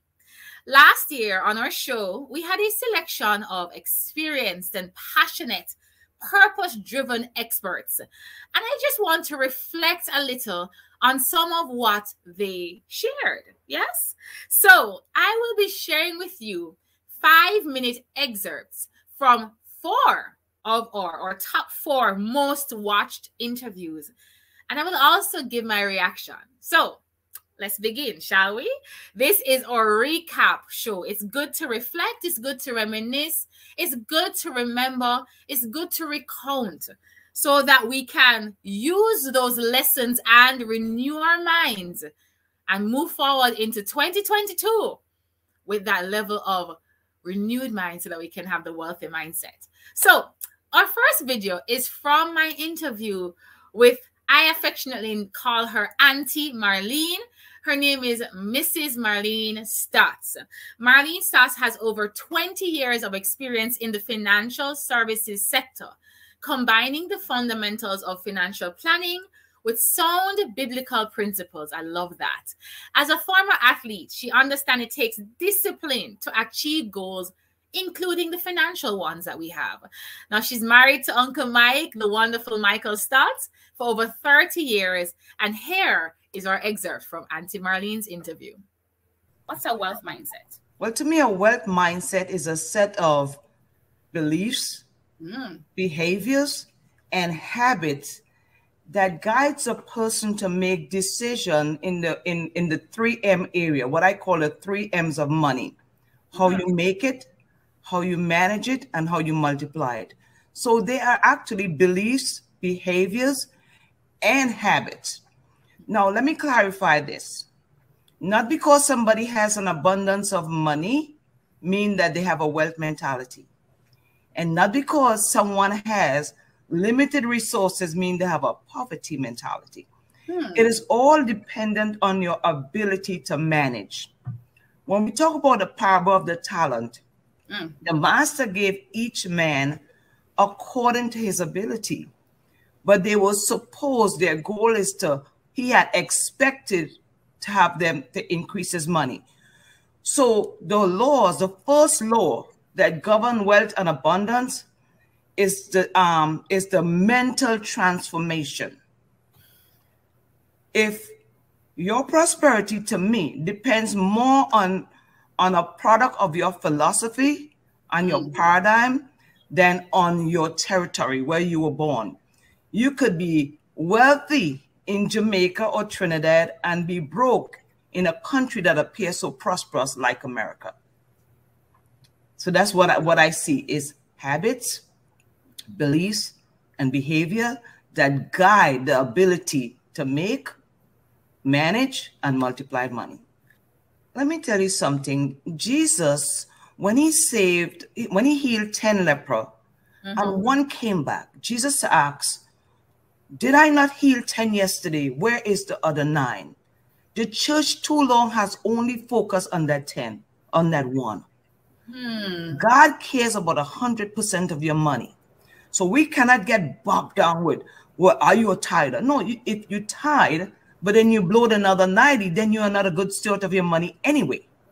So God wants us to be a good steward of 100% of the money he have entrusted us into our hand, and not be so focused, well, did I give tithe? Did I give offering? Did I give first fruit? Did I get a profit offering? Those are all things under the law. Our mindset should be, am I a good steward of 100% of the money that God put into my hand so I can open the door for more? Because money is looking for good managers, not just a good tither. Oh, that's powerful. That's powerful. All right, I have another question. And you mentioned it earlier.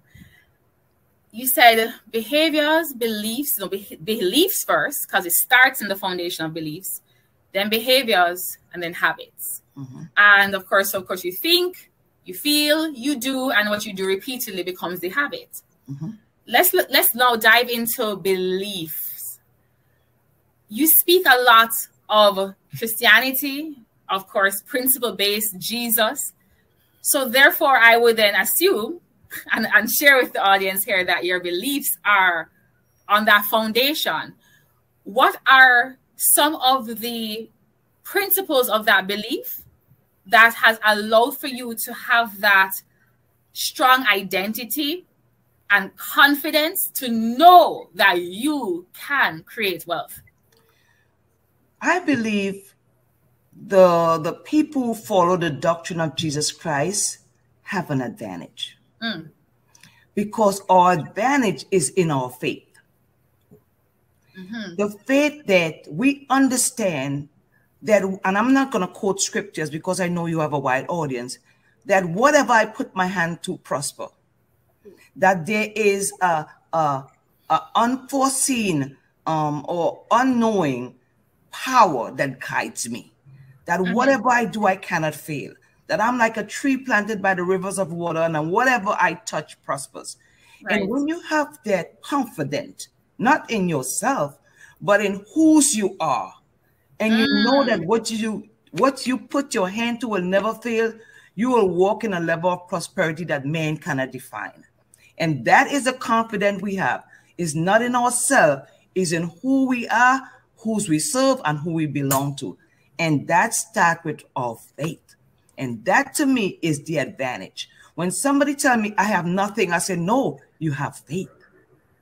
Because without faith, you can't do anything that will blow the mind of the world. It takes faith to do it. The first thing I would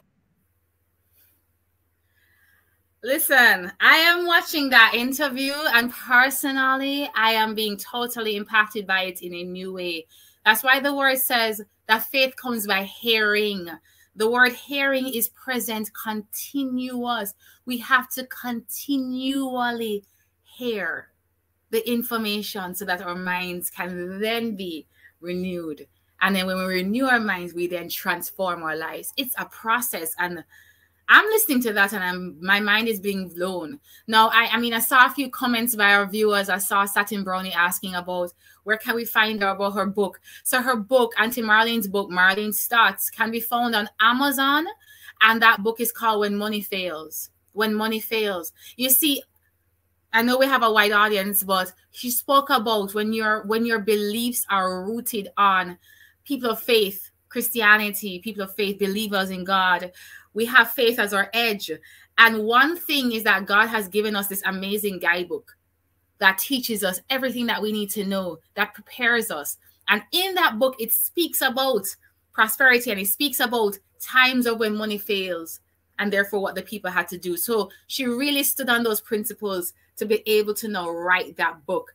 And you can absolutely get the book on our partner website, familyalltheway.com/wealth. You can find the book there as well. So I am super excited for all of you entering 2022, getting that information. You can go and watch the full interview on our on our YouTube page. It's sitting there recorded.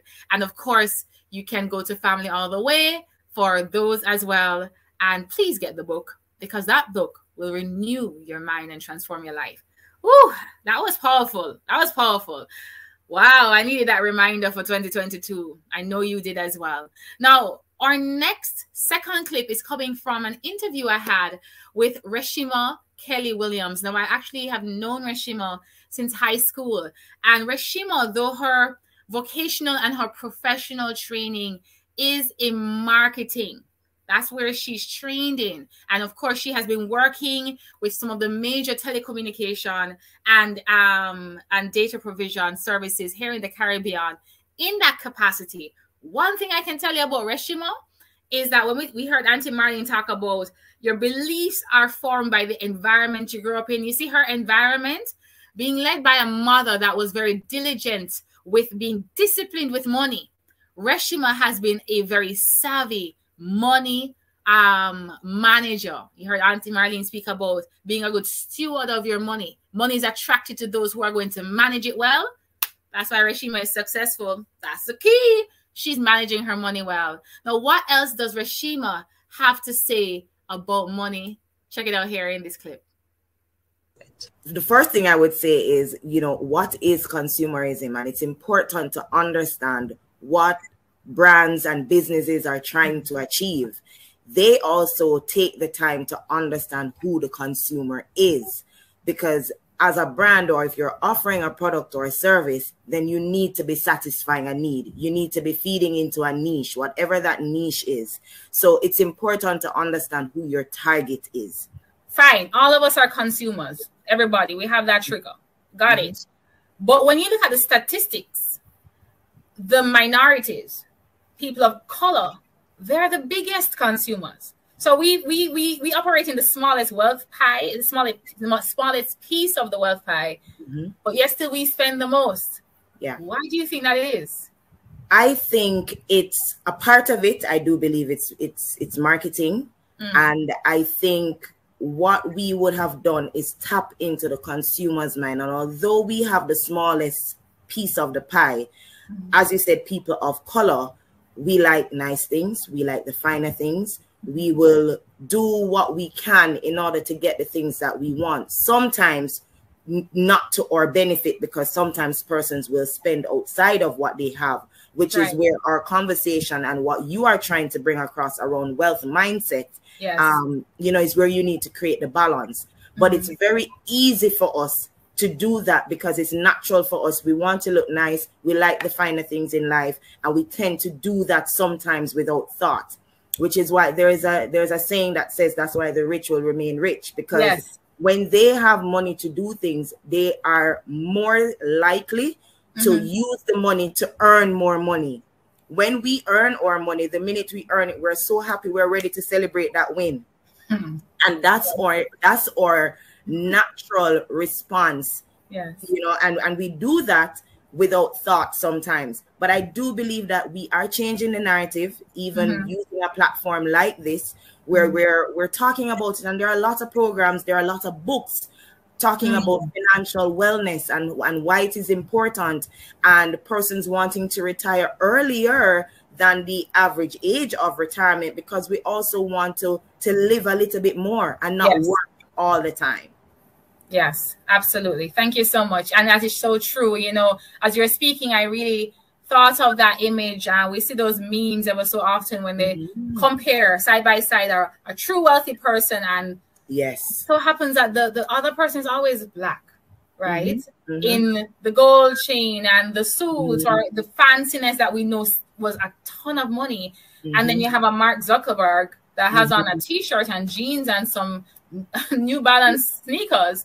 He's one of the wealthiest men in the world. So you're right, we do have that pride in all the appearance, and that But I can tell you, the mindset is shifting. The younger generation, you know, from our age group and younger than us, the millennials, the Gen Zs, I share with my circles more often than not that one of the things that I would take from, you know, the Gen Z and the millennials is that they're not afraid to challenge the status quo. They're not afraid to push the envelope. And a lot of them are seeking to be entrepreneurs at a very early stage in their lives versus us who were kind of trained and taught to do a 9-to-5 in corporate. What I observed my mother doing is always saving, always putting something aside, always preparing, and she was consistent. Wow. So in terms of growing up and preparing for back to school, once school closes and she gets the book list, my books were purchased from the earlier part of summer, not in September when everybody is in the back to school mayhem. That was not, and I think I get that level of preparation and thoroughness from her because I get anxious when I don't feel prepared, or if I don't have the money to do something. So I always prepare. Another thing that she did, which is very traditional to Jamaica, is what we refer to as partner, or for the persons in the global landscape, it's a savings plan that you would have where you put money monthly and then you get a lump sum over a period of time. Right. Now, it was important for her to do that so that she could prepare for what is to come. So she always took her payout in preparation for back to school, or so any big spend that she had, she prepared for it. There are.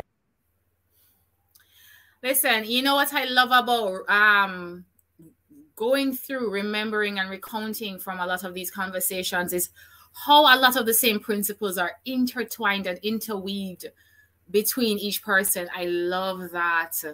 Wow, wow, wow. I have a comment here saying most persons are money hungry, and they forget about researching, right?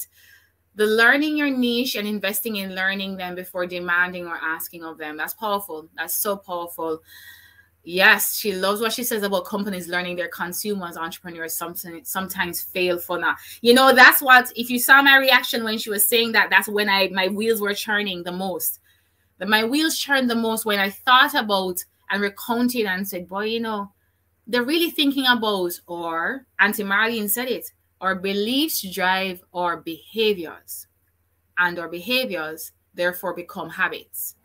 And what a large company is doing is they're looking at, what does a person believe, right? Therefore, how do you know what they believe? What do they do? Their behaviors, right? And what do they do over and over and over again? So if you have a certain sector that you're trying to target as an entrepreneur, you know, and I'm sure my dear friend Shola will be able to expound on this on one of the future episodes that she's doing. But I'm here to tell you this. One of the things that we have to therefore do as an entrepreneur is to identify who is the target market. So who do you want this product for? And therefore then, what is their behavior? Study it. Study, how do they act? How do they think?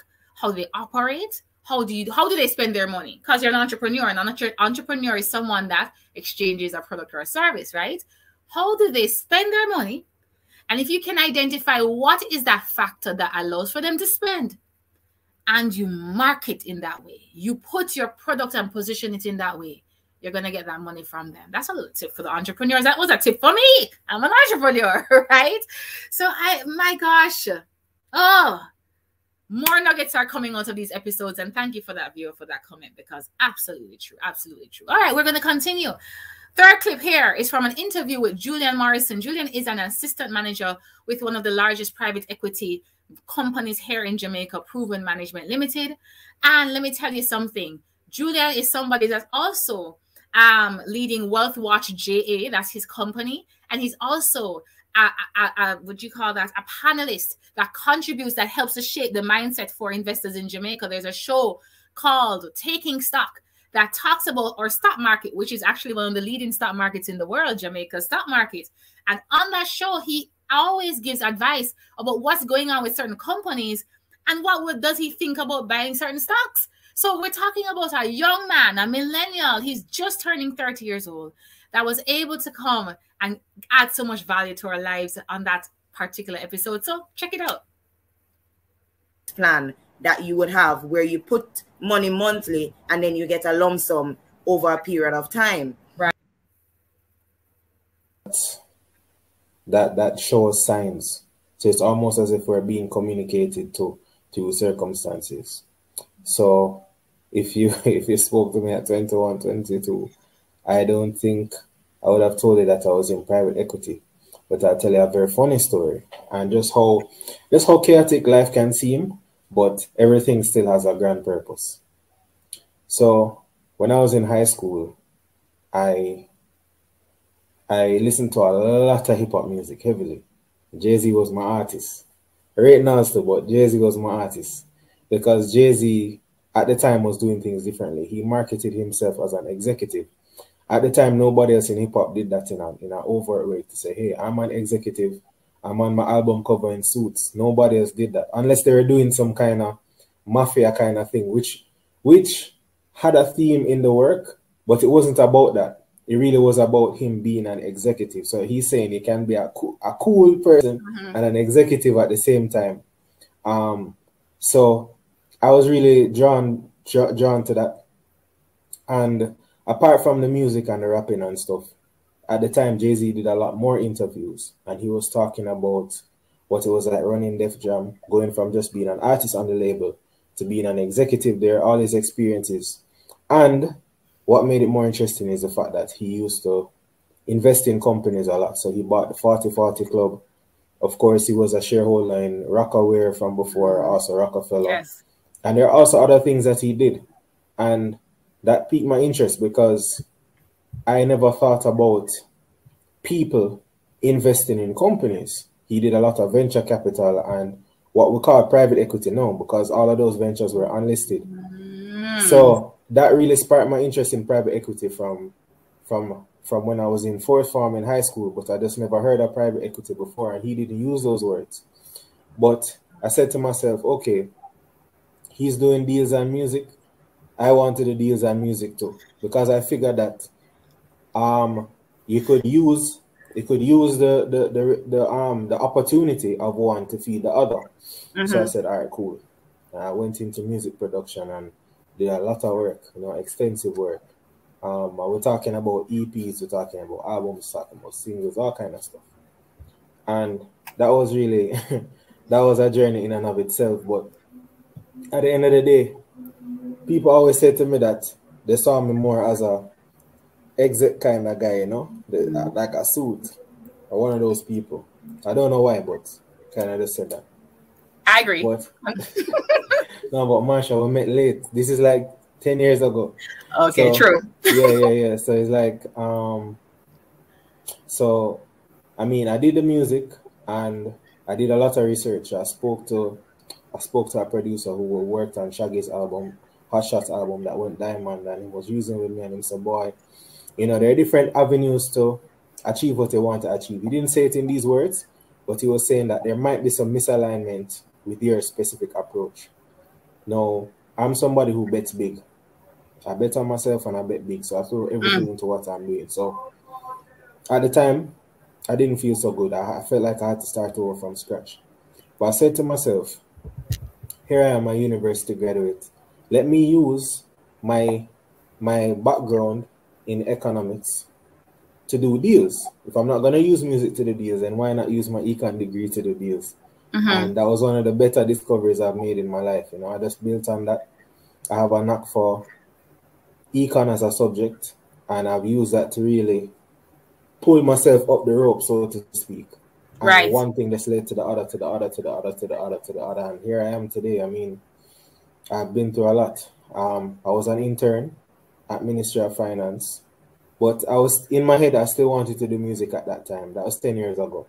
Then I was an intern at Sagicor, and that's when I started learning about corporate structure, about conglomerates, how companies actually come together to form groups and so on. And from there, I went into advising client advisory. So I started in insurance first. Then after I decided I want to go deeper into securities, and I started at JMMB. And when I was at JMMB, I realized that while I had a special connection with the clients and I learned a lot from advisory, my boss at the time was saying to me, you'd be a very good analyst. He didn't say it in those words, but he was saying that my orientation is close to that area. So I transitioned and I became an analyst. And the rest is history, A lot of people have these goals, or when they do get clear on their goals, right, or their desires or their vision, they forget the step is that you have to take action, right? You can't just assume things are just going to happen to you and life is going to come to you. You got to get up every single day and take action, right? And that looks different for everybody, whether it's taking action mentally, spiritually, emotionally, physically, occupationally, whatever.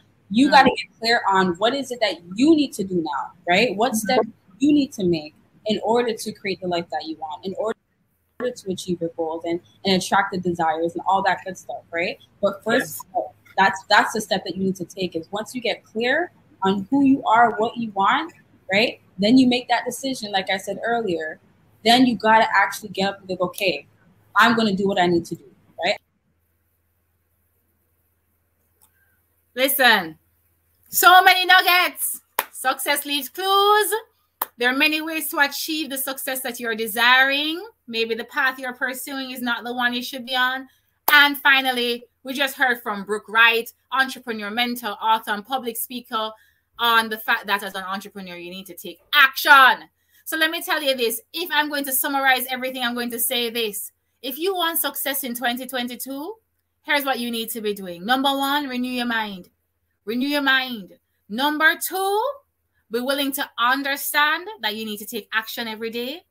And finally, number three, understand that there are many ways to it. Many ways, not just one path. Sit down, pray about it, think about it, and really look within and see what it is that you want to achieve. Make that plan, get those goals out, write the vision, make it plain. And then we're going to pursue it going forward from there. There are going to be more episodes coming in 2022 that will equip you and empower you and enrich you to step into the greatness you're looking for, to create that wealth mindset so that you can see in December 2022 the success that you desire. It's been your girl, Marsha Gay Miles here. You can find me on all socials at that name, Marsha Gay Miles. But most importantly, you should cop the books that we dropped throughout this episode at familyalltheway.com/wealth. Wealth. My book for the year, Think and Grow Rich, because it all starts in the mind. So as we wrap up this episode, I just want to encourage each and every one of you to ensure that you like, share, and subscribe. Click that notification bell for notifications of when we go live, when we upload new episodes. You don't want to miss out. You see how much you missed out on? You see how much value came from those? Here's what. Go back. Watch them again. Take your notes. Watch them with a fresh mind. Take those notes and then share it with a friend. And make sure you're here every Saturday for the weekend show, for future Wealth Mindset show. Hold your vision. Keep your faith. Stay in gratitude. Live on purpose. Bye for now. God bless you all. And now for today's spotlight. Yumi Radio was originally founded in 2009. Back then, it was called Advanced Media Production. After winning first place in the Jamaica Broilers Fair Play Awards, the company ceased operations around 2012.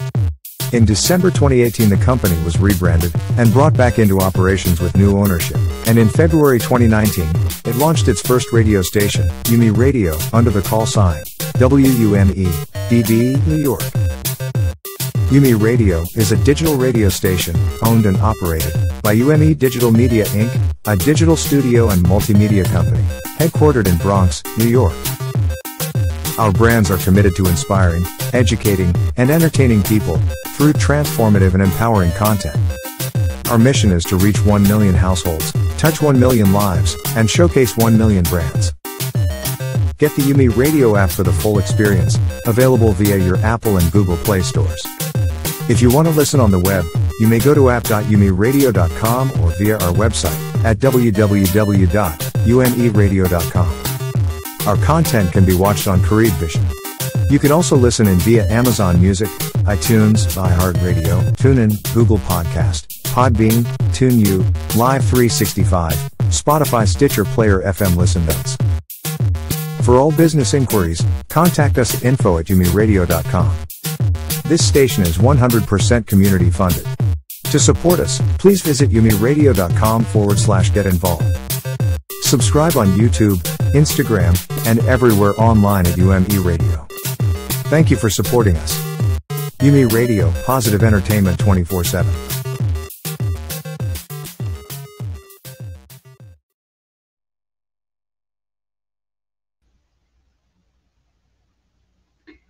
Good morning, everyone. How are you?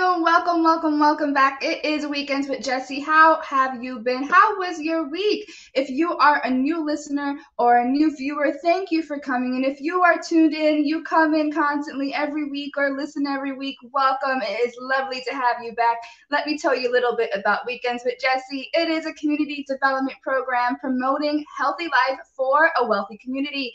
Our show is a resource of the Black community, educating viewers on health issues and providing access to a network of Black business owners and entrepreneurs, providing support in healthcare. Now, let me tell you what is coming up on today's show. First up, we have Jessie's Life Lessons, and we're going to talk about Organization National Organized Day.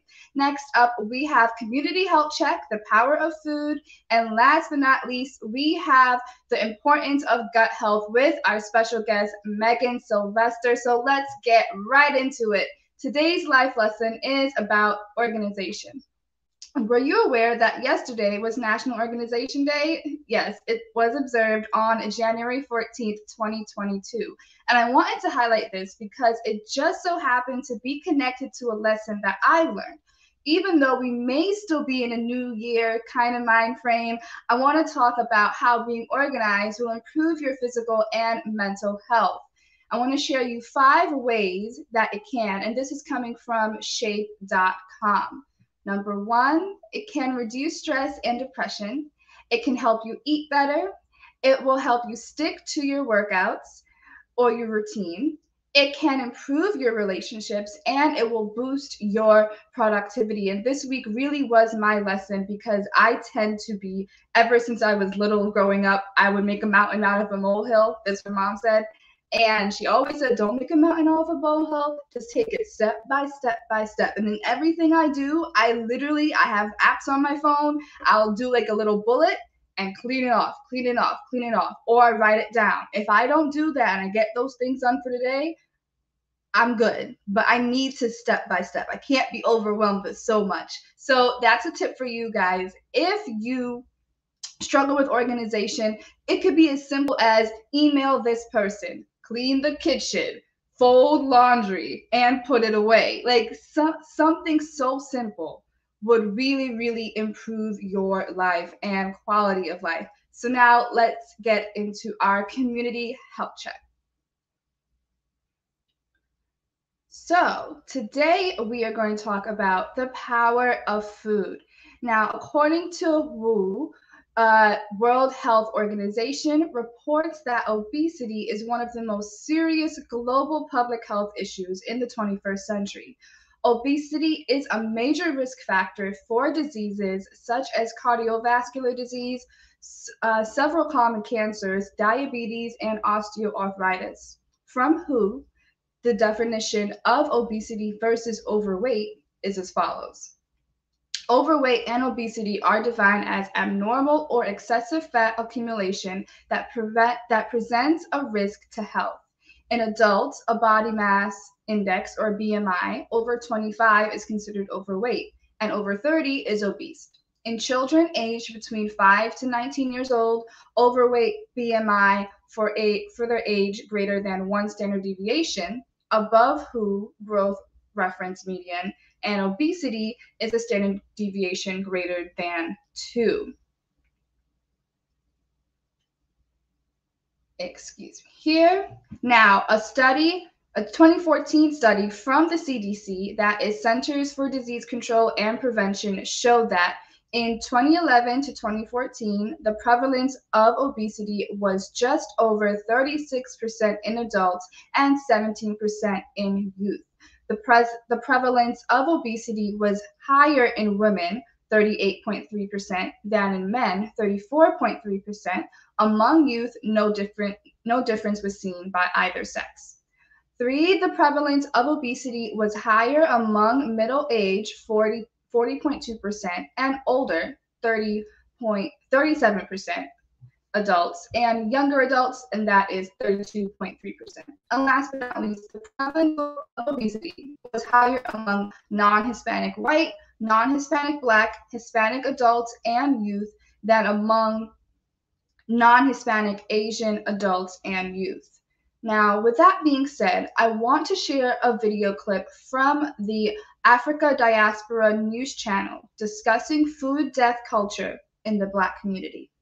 Let's see what they have to say.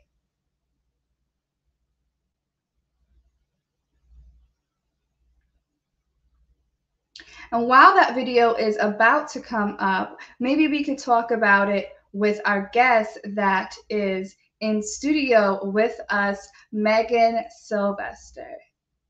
It's Weekends with Jessie, a resource for the community. Black Health is Black Wealth. Saturdays at 10 a.m. Be the light. Good morning. Good morning. Can you hear me? Morning, Megan. Yes, I can hear you great. I can hear you great. Thank you so much. All right, I am having trouble. I can't hear you. Radio. Hello? Can you hear me now?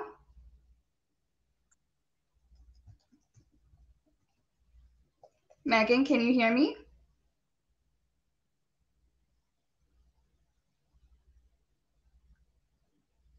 Because I can hear you. Am I muted on your end?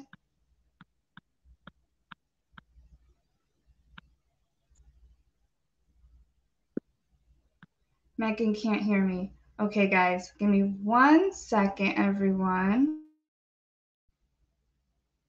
Producers on the back end, can you hear me? Okay, I'm loud and clear. Megan, it might be on your end.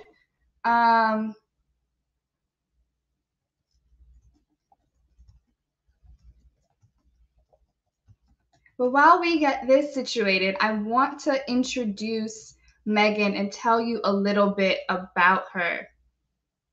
So today we have a special guest. We have Megan, and she's going to talk to us about the importance of gut health. Megan Sylvester is a nutritionist and a colon hydrotherapist in the Atlanta area. She believes that food has a large impact on our health,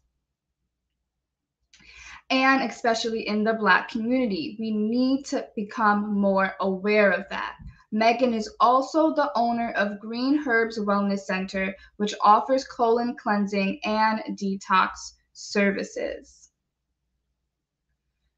All right. So let me know. Okay. So I just got some news that the video is about to come up, but let me know, everyone, how do you feel about your gut? Do you feel that you're eating right? Do you notice, for example, if you eat certain things that your belly just kind of like, I can't do that. I can't do that. For me, I don't want to say I'm lactose intolerant, but I am for sure lactose sensitive. With certain things, if it's sour cream or certain cheeses, I may not be able to have, but I could have pizza and everything. I could have pizza and everything like that. But let me know in the comment section down below, what are some issues that you're having with your gut, with your health? What are some foods that you have to avoid, or some foods that you are okay with, that your body is okay with? And do we have Megan in studio? Megan, can you come back? We missed you because I got some questions. Okay, before Megan comes back, we are going to play the video that we mentioned earlier. This is coming from Africa Diaspora News Channel, discussing food death culture in the Black community. Then we'll go to Megan. Let's roll it.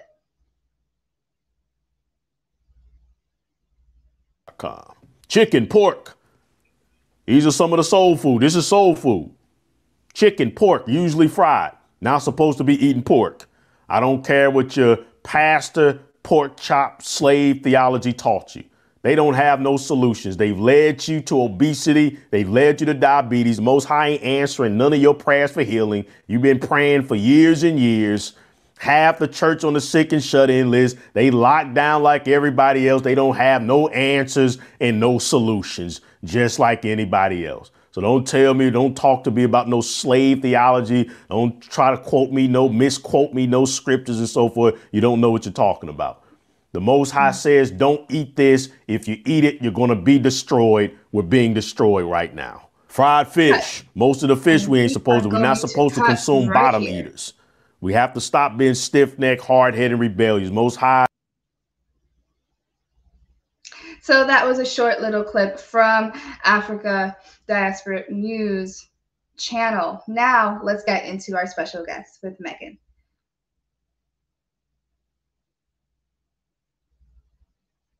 Megan will be coming back soon and shortly. Let me know in the comment section down below how you are liking this. How is everyone doing? Please let me know in the comment section below. What are some tips that you have for food? If you are struggling with food, what are some ways that you find that it will help your body help absorb it and help it be aligned? One way that I love to do is I kind of pre-prep my food and I measure it. And I try not to eat in 3 big meals. Oh, we have Megan back. Hi, Megan. How are you? We're good? Can you hear me now? Good morning. I think you can hear me. Can you hear me? I'm sorry. The sound is still going in, and your sound is going in and out for me. But to the computer, I was on the computer and I went to the phone and I'm back on the computer, and both of them are kind of I don't know, on my phone, it's not showing the video. We can see you. Yes, I did want to talk about gut health today. And so there, I'm sorry. We can see you.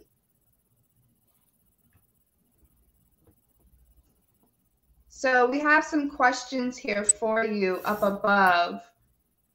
If you can't hear me well, and we'll type it to you, and you could just go ahead and answer those questions.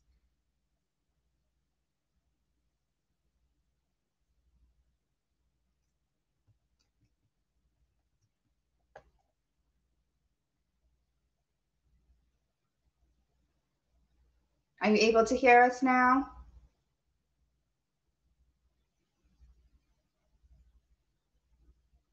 She is frozen now. So we are having some issues here, but let me know, how passionate about food are you, and what is your relationship with food?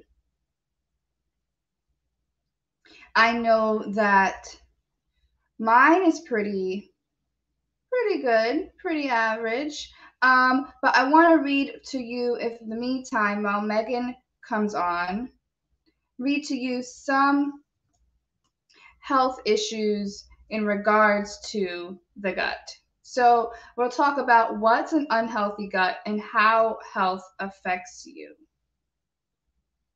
And give me one moment. And this information is coming from healthline.com.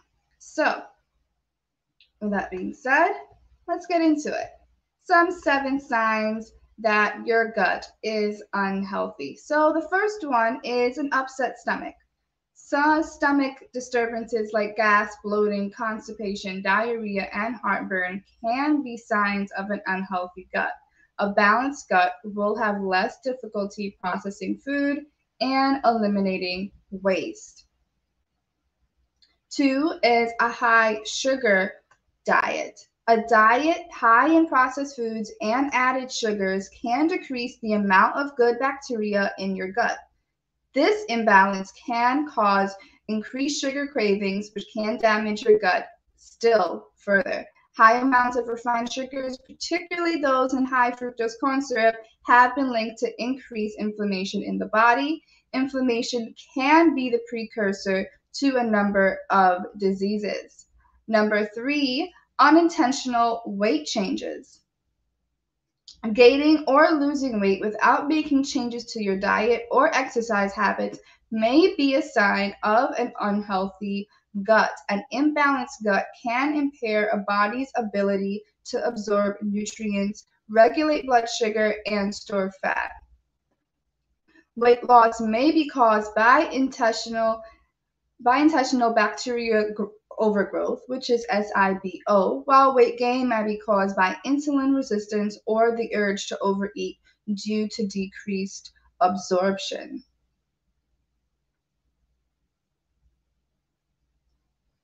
Number 4, sleep disturbances or constant fatigue. An unhealthy gut may contribute to sleep disturbances such as insomnia or poor sleep, and therefore lead to chronic fatigue. The majority of the body's serotonin, a hormone that affects mood and sleep, is produced in the gut. So gut damage can impair your ability to sleep as well. Some sleep disturbances also have been linked for a risk of fibromyalgia. Number 5, skin irritation. Skin conditions like eczema let's say this again. Skin irritations may be related to a damaged gut, such as eczema. Inflammation in the gut caused by a poor diet or food allergies may cause increased leaking, quote unquote, or certain proteins out into the body, which can in turn irritate the skin and cause conditions such as eczema. Number 6, autoimmune conditions. Medical researchers are continually finding new evidence of the impact of the gut on the immune system. It's thought that an unhealthy gut may increase systematic inflammation and alter the proper functioning of the immune system. This can lead to autoimmune diseases where the body attacks itself rather than harmful invaders. And last but not least, some food intolerances. I previously mentioned I have not necessarily intolerance per se, but sensitivity, I would say, to lactose. So some of them could be foods that you may have an allergy to, or for example, lactose. And Megan, are you here? I'm here. Okay, we are here. We are ready. You can hear me. I can hear you. We got it. Okay. So Megan, first question, please tell us a little bit about yourself, what you do, and how do you relate to the topic of gut health? Yes. Okay. So my name is Megan Sylvester. I am a nutritionist and a colon hydrotherapist. I also have multiple sclerosis. So I've had to deal personally with a lot of gut health issues and vitamin issues, nutritional deficiencies, and other things like that. So yeah, I'm pretty knowledgeable on the subject.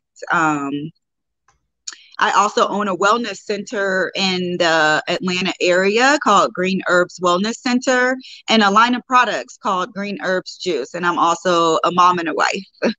Awesome. Awesome. You do a lot, and I am here for it. Now, I previously just read off some ways that we be able to tell when our gut is unhealthy or unbalanced. Can you tell us a little bit more about the importance of why we should have a healthy gut, and maybe dive a little bit deeper on why I should care about it and really take care of it in the first place? Yes. So gut health is extremely important. And the reason being is that your gut is almost like the second brain.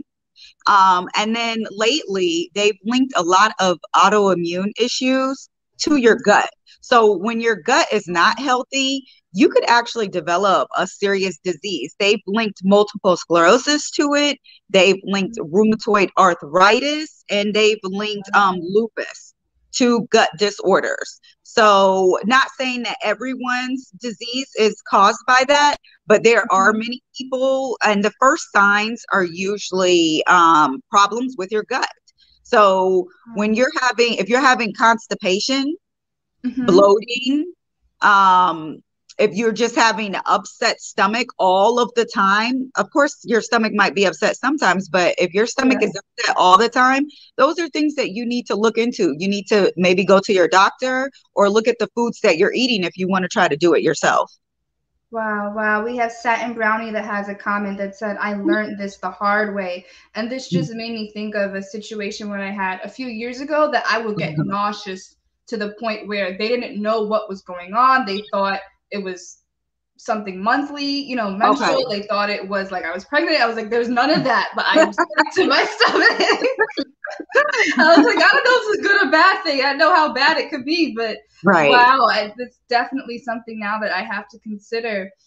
She also says, I experienced not being able to have flatulence or poop for about a week, and I was in hell. Oh, wow. Yeah, I could see that. I could definitely see that. So some things that you could do to try to help yourself are probiotics.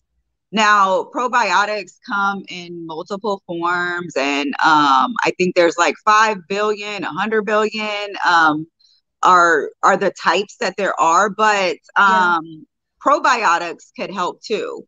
Also fermented foods. So fermented foods like kombucha. I love kombucha. Yeah, kombucha, but you want to make sure that the kombucha doesn't have sugar in it. So you'll have to look on the back of your bottles and make sure that these things don't have sugar on it. There's actually kombucha that doesn't have like added ingredients in it, and it's really good. And sauerkraut. and things like that that are fermented. Kimchi, if you like Japanese food, kimchi, I yeah. love kimchi. I So love kimchi is good. Those type of things can help. And also smoothies and juicing and different things like that could help as well.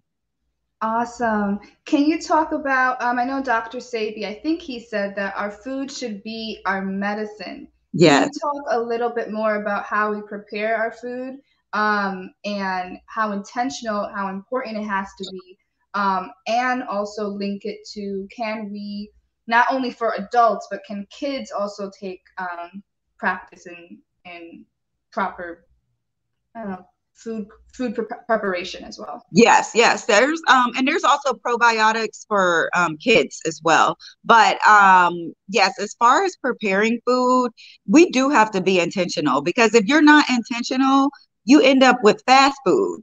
And that's how the fast food gets you, because you're not ready and you're like, okay, well, let me just grab some of this. And it happens to the best of us. You have to just try your best. Sometimes I get into the routine of getting fast food because I'm busy. And then I go back and my stomach hurts. And then that brings me back where I have to start preparing my foods. So we want to make sure that we get a lot of greens. I know a lot of people don't like salads. If you looked on my page, I know that you have. But like, I eat a lot of salads, and I eat salads because it has a lot of nutrition in it.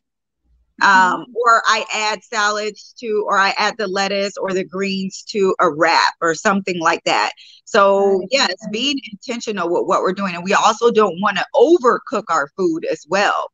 So when you boil your food down, you don't want it to be so limp. You want to make sure it still has a little color, a little of the green color, it still has a little crunch. We also don't want to fry foods.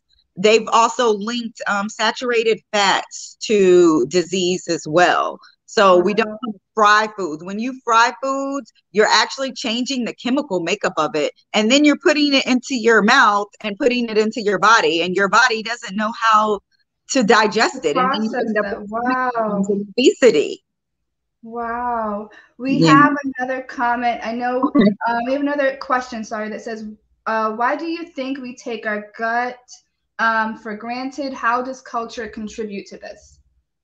Yeah, I mean, we do. I feel like as African Americans, or whatever you want to call us, because I know everybody has a different name, but our culture, especially here in the United States, we do have a culture of eating fattening foods that are saturated in fats and fried. But I do believe that we're starting to get away from that, because a lot of people are becoming more knowledgeable. Social media is helping, being in touch with other people. So even like this show right here is able to get out to other people and let you guys know what's going on. But I mean, as a culture, I do feel like we're doing better. A lot of our the ways that we eat did come from slavery. You know, I know when I was younger, my dad is from Alabama. My mom is from Chicago.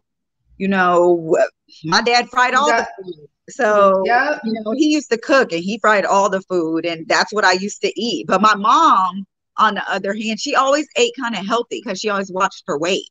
So I always, was kind of in between. So sometimes I would eat that, but then my mom would always have she'd eat acorn squash and stuff like that.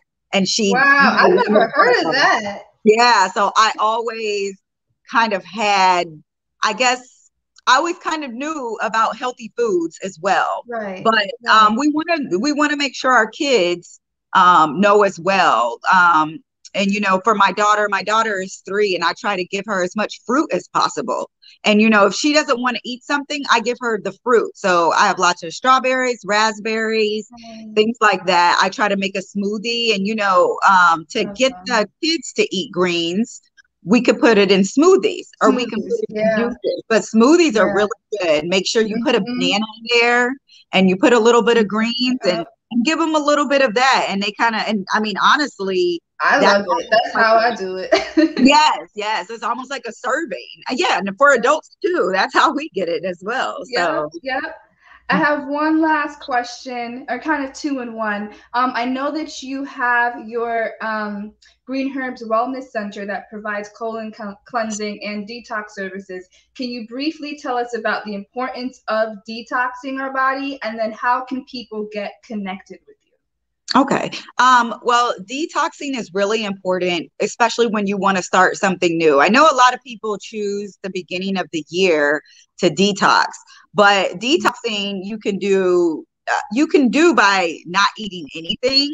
That cleans your body out too. It gives your body a rest. So drinking water, drinking a whole lot of water, or even partial fast.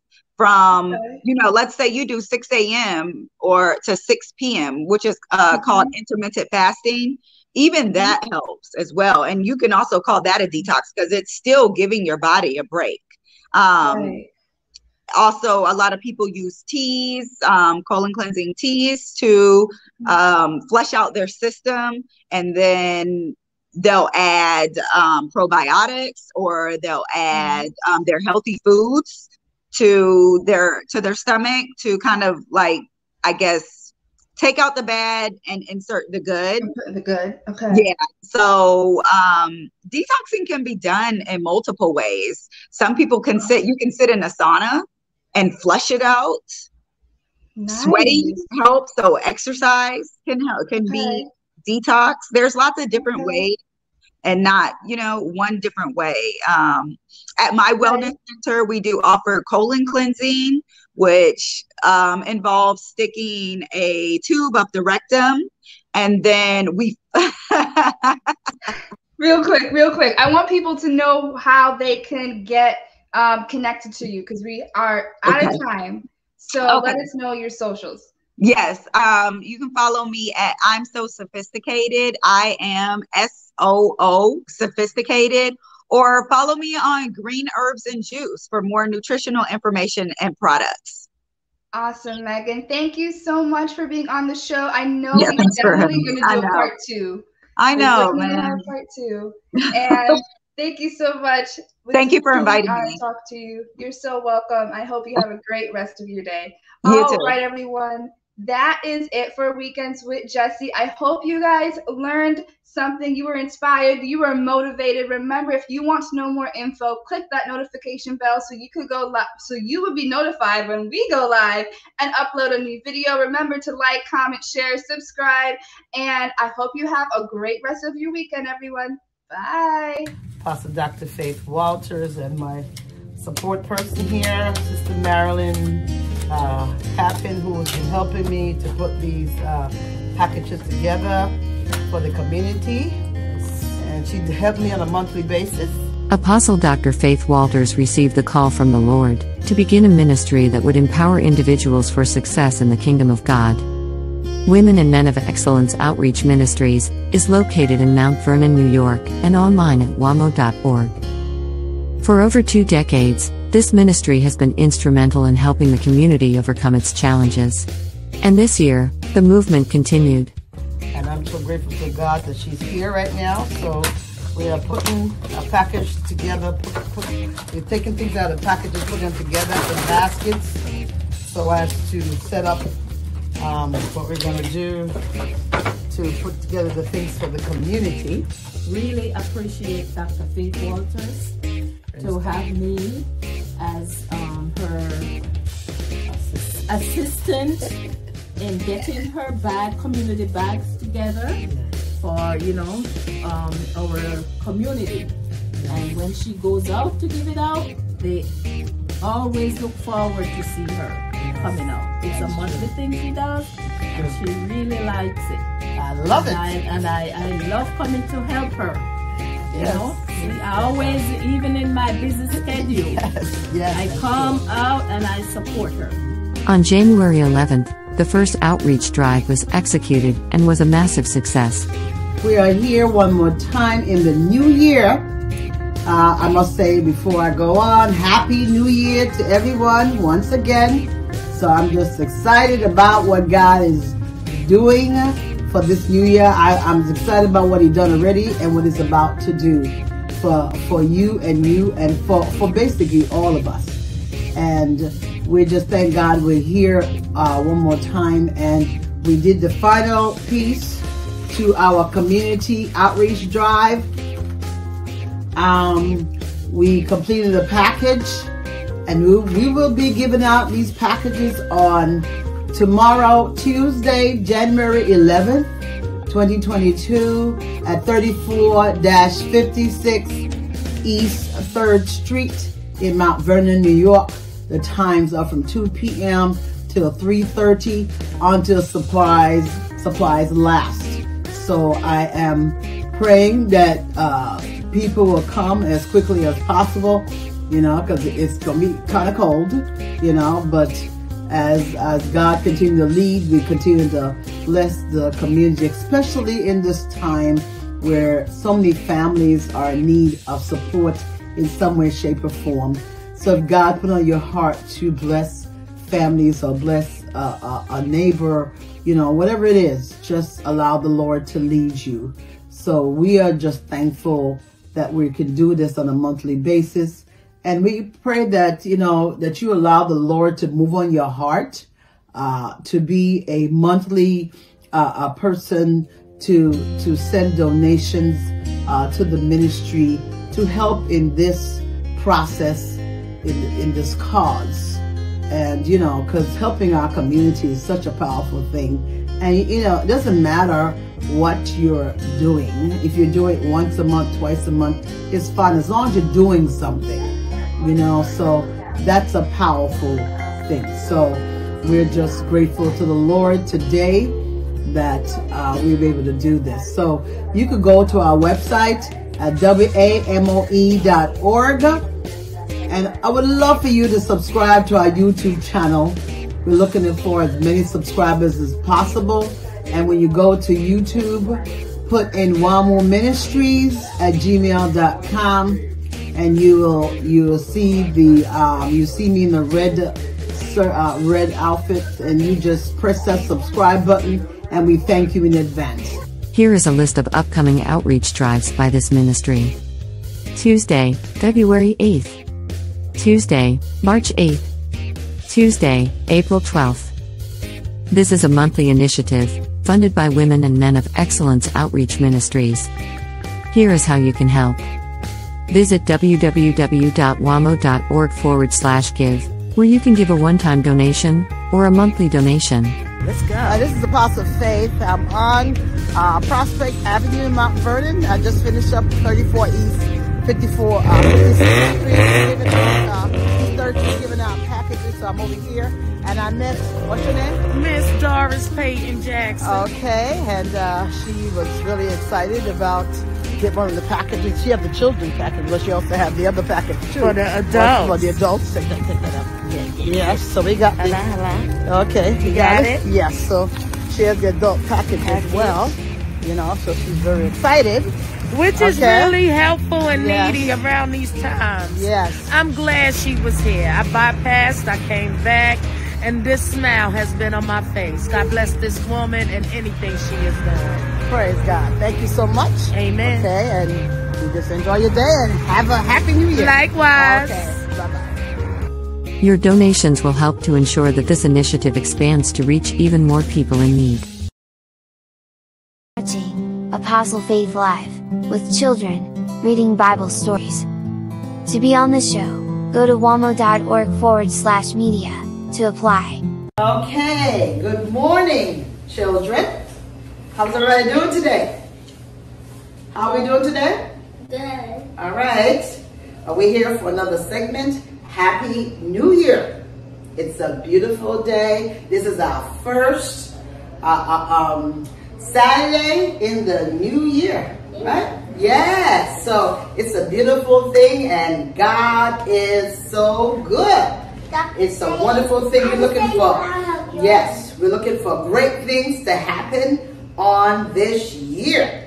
And I'm so glad to be here to celebrate with you, celebrate Jesus with you. We're here with Blue. Little Blue, say hi. Hi to the little children. Hello. Hi. And we're here with Sister London. She will be my co-host today. And So glad to have her and have the little children to share in another segment of Apostle Faith Live, reading Bible stories for children, teaching children about the goodness of the Lord, and to encourage children to be all that they can be. All right. So today we're going to be reading, we're going to be reading the story about the creation. Wow. When you hear, I'm going to ask you some questions. When you hear the word creation, what comes to your mind? So before we go into that, all right, we're going to pray. All right, so let's bow our heads.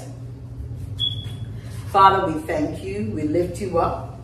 We glorify you, Lord, and we praise your name. Thank you for your awesomeness, your greatness, your kindness, your love. Thank you that we're gathered here to celebrate you and for the children to learn how much you love them and how much you want them. You desire for them to be successful. We pray that you will touch every child here today. Sister London, and Prophet-elect Blue, and all the children that are listening, around the world, and the children who cannot make it here and there, others that are coming very soon. We thank you, Lord, for all the children. Bless the children, protect the children, let them grow up to be all that you desire them to be. Fulfill the plan and purpose for their lives.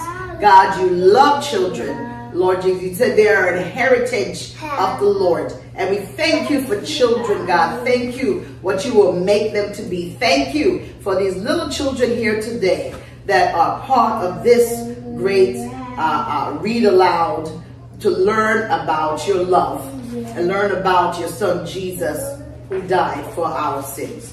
And we pray you bless this segment, bless this service. And we thank you for the parents that support and take care of these children. We pray that you would bless the parents as well, that they will also prosper and be successful. And we thank you for all things. In the name of the Father, Son, and Holy Ghost. Amen and amen. Say, praise the Lord. Praise the Lord. Thank you, Jesus. Hallelujah. Clap your hands. Hallelujah. Clap your hands. Clap your hands. Amen. Amen. Clap your hands. Clap your hands. Clap your hands. Yes. Okay. Before we go into our segment, we're going to sing a song. But in this one, Jesus loves me, this I know, for the Bible tells me so. Little ones to him belong. They are weak, but he is strong. Yes, Jesus loves me. Yes, Jesus loves me. Yes, Jesus loves me. The Bible tells me so. Yes, Jesus loves me. Yes, Jesus loves me. Yes, Jesus loves me. The Bible tells me so. So the song says, Jesus loves me because the Bible tells me so. Right? So today we're going to talk about the creation, how everything began, how this whole world began. Okay? So we're going to look at this word, creation. Okay? Okay, look at the word creation and tell me what comes to your mind when you heard the word creation. What are you thinking about? Bible tells me so. Bible. Okay. All right. That's fine. Okay. What else? What else you think when you think about the word creation? What do you think? Power. Okay. Very good. What else? What about life? Life. What else? Yes? Trust. Okay. All right. Trusting. Okay. Very good. All right. What you think? What do you say? Trust. You said, okay, your sister said trust. What words do you have? Power. She said power. What else? What else? Jesus loves me. Jesus loves me. Okay, the love of Jesus. So, Jesus loves me. Very good. That's all right. That's creation. Jesus loves us. So, the Lord allowed creation to come forth. So they brought the world together. Okay? So, when we talk about creation, it's talking about how the world came together, how the world came into being, how the world was formed. So we could say creation is world. Okay? We could say, I'm using a different word, formation.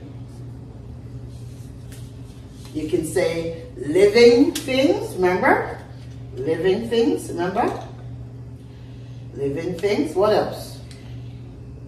What do you see on the outside? The sun. The sun. Ah, there we go. That's part of creation. What else is outside? Snow. Uh-huh. Yes, that's part of creation. Okay. Okay.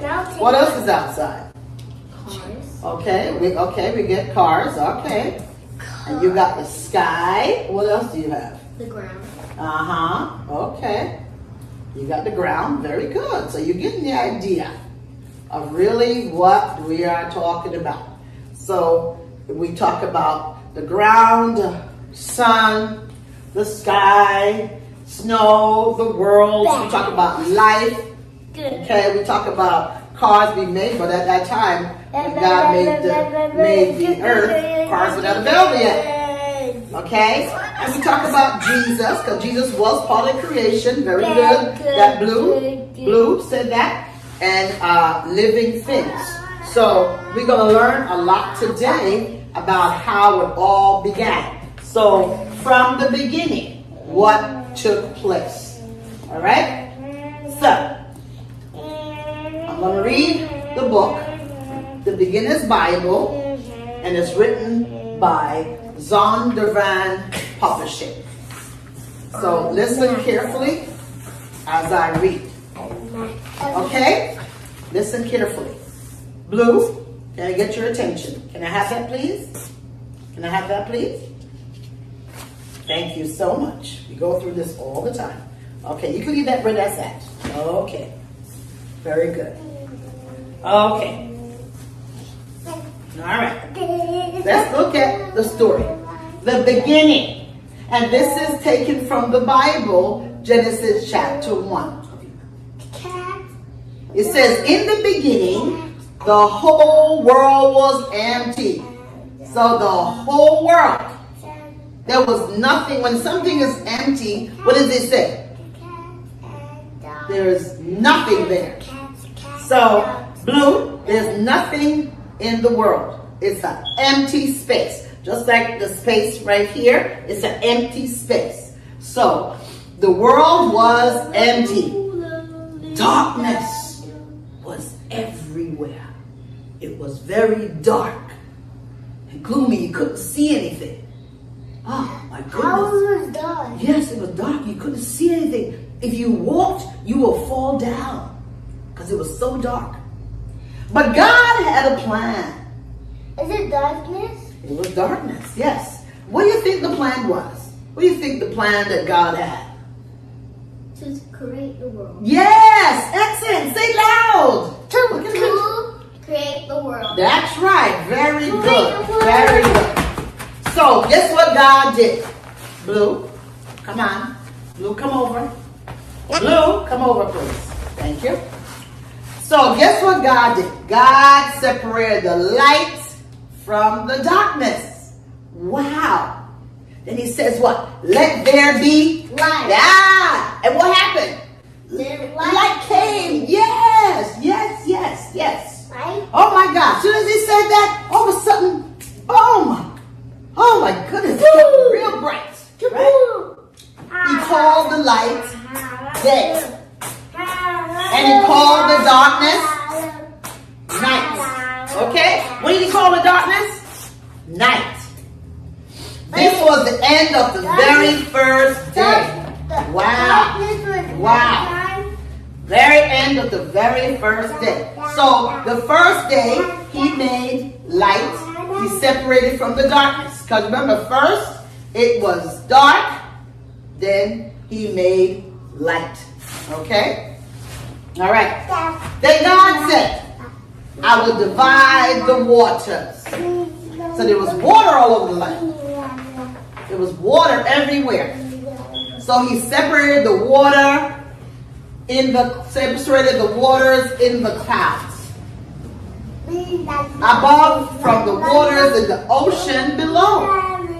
He called the space between them the sky. What do you call the space between the water and the ocean? The sky. Yes, yes, yes. This was the end of the second day. Next, God rolled back the waters. And some dry ground appeared. Oh my goodness. Wow. It's the sun. Yes. He made plants of many shapes and colors. Yes. Look, it's you. Yes, yes, yes, that's right.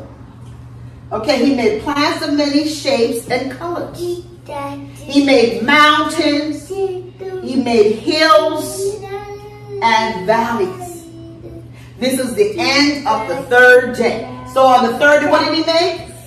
He made plants. What else he made? He made the mountains, the hills, and the valleys. Very good. Then God put a shining sun in the sky for the daytime. And he put a glowing moon for what? The nighttime. Very good. Excellent. And he put in what else is up in the sky? You see what up in the sky at nighttime? Food. Yes, very good. So he put the moon and the twinkling stars in the sky for nighttime. This is the end of the fourth day. Wow. Isn't God doing a wonderful, wasn't he doing a wonderful job? Yeah. There's a beautiful job he's doing. He's just taking his time and putting everything in place on every different day. Right? Oh, wow. Isn't God unique? Oh, my goodness. Yes. He's working so hard. Yes, he is. Working very hard. That's right, my co-host. Very good. He's working hard. Wow. That's a lot of work, don't you think? Yeah. Yes, it is, to put all those things in place. If I was God, yeah, I would be very tired. Of course. But God would never give up. Ah, all right then. Nothing wrong with that. That's all right. But we're going to see if God will rest after all this work. Okay, you think you're going to rest? You think you're going to take a rest? No. All right, we'll see. We'll see. On the fifth day, God made swishy fish and squiggly creatures to live in the ocean. Then God made birds to fly across the sky. Now look at all the squiggly creatures. Can you name any of these squiggly creatures? What do you see there? A flamingo. You see it from, okay. What else? What is the shark? A squid. Squid. Yes. Octopus. Yes. A shark in it. Yes, a shark. You see a shark there? There's one right there. What else? That's a shark. Dolphin. Yeah, dolphin. What else you see there? What is this you see at the top? Yeah, okay, flamingo. Very good. So you saw a lot of different squiggly. Look at the little crabs in there. You see fish in there. Wow, look at all these little creatures in the water.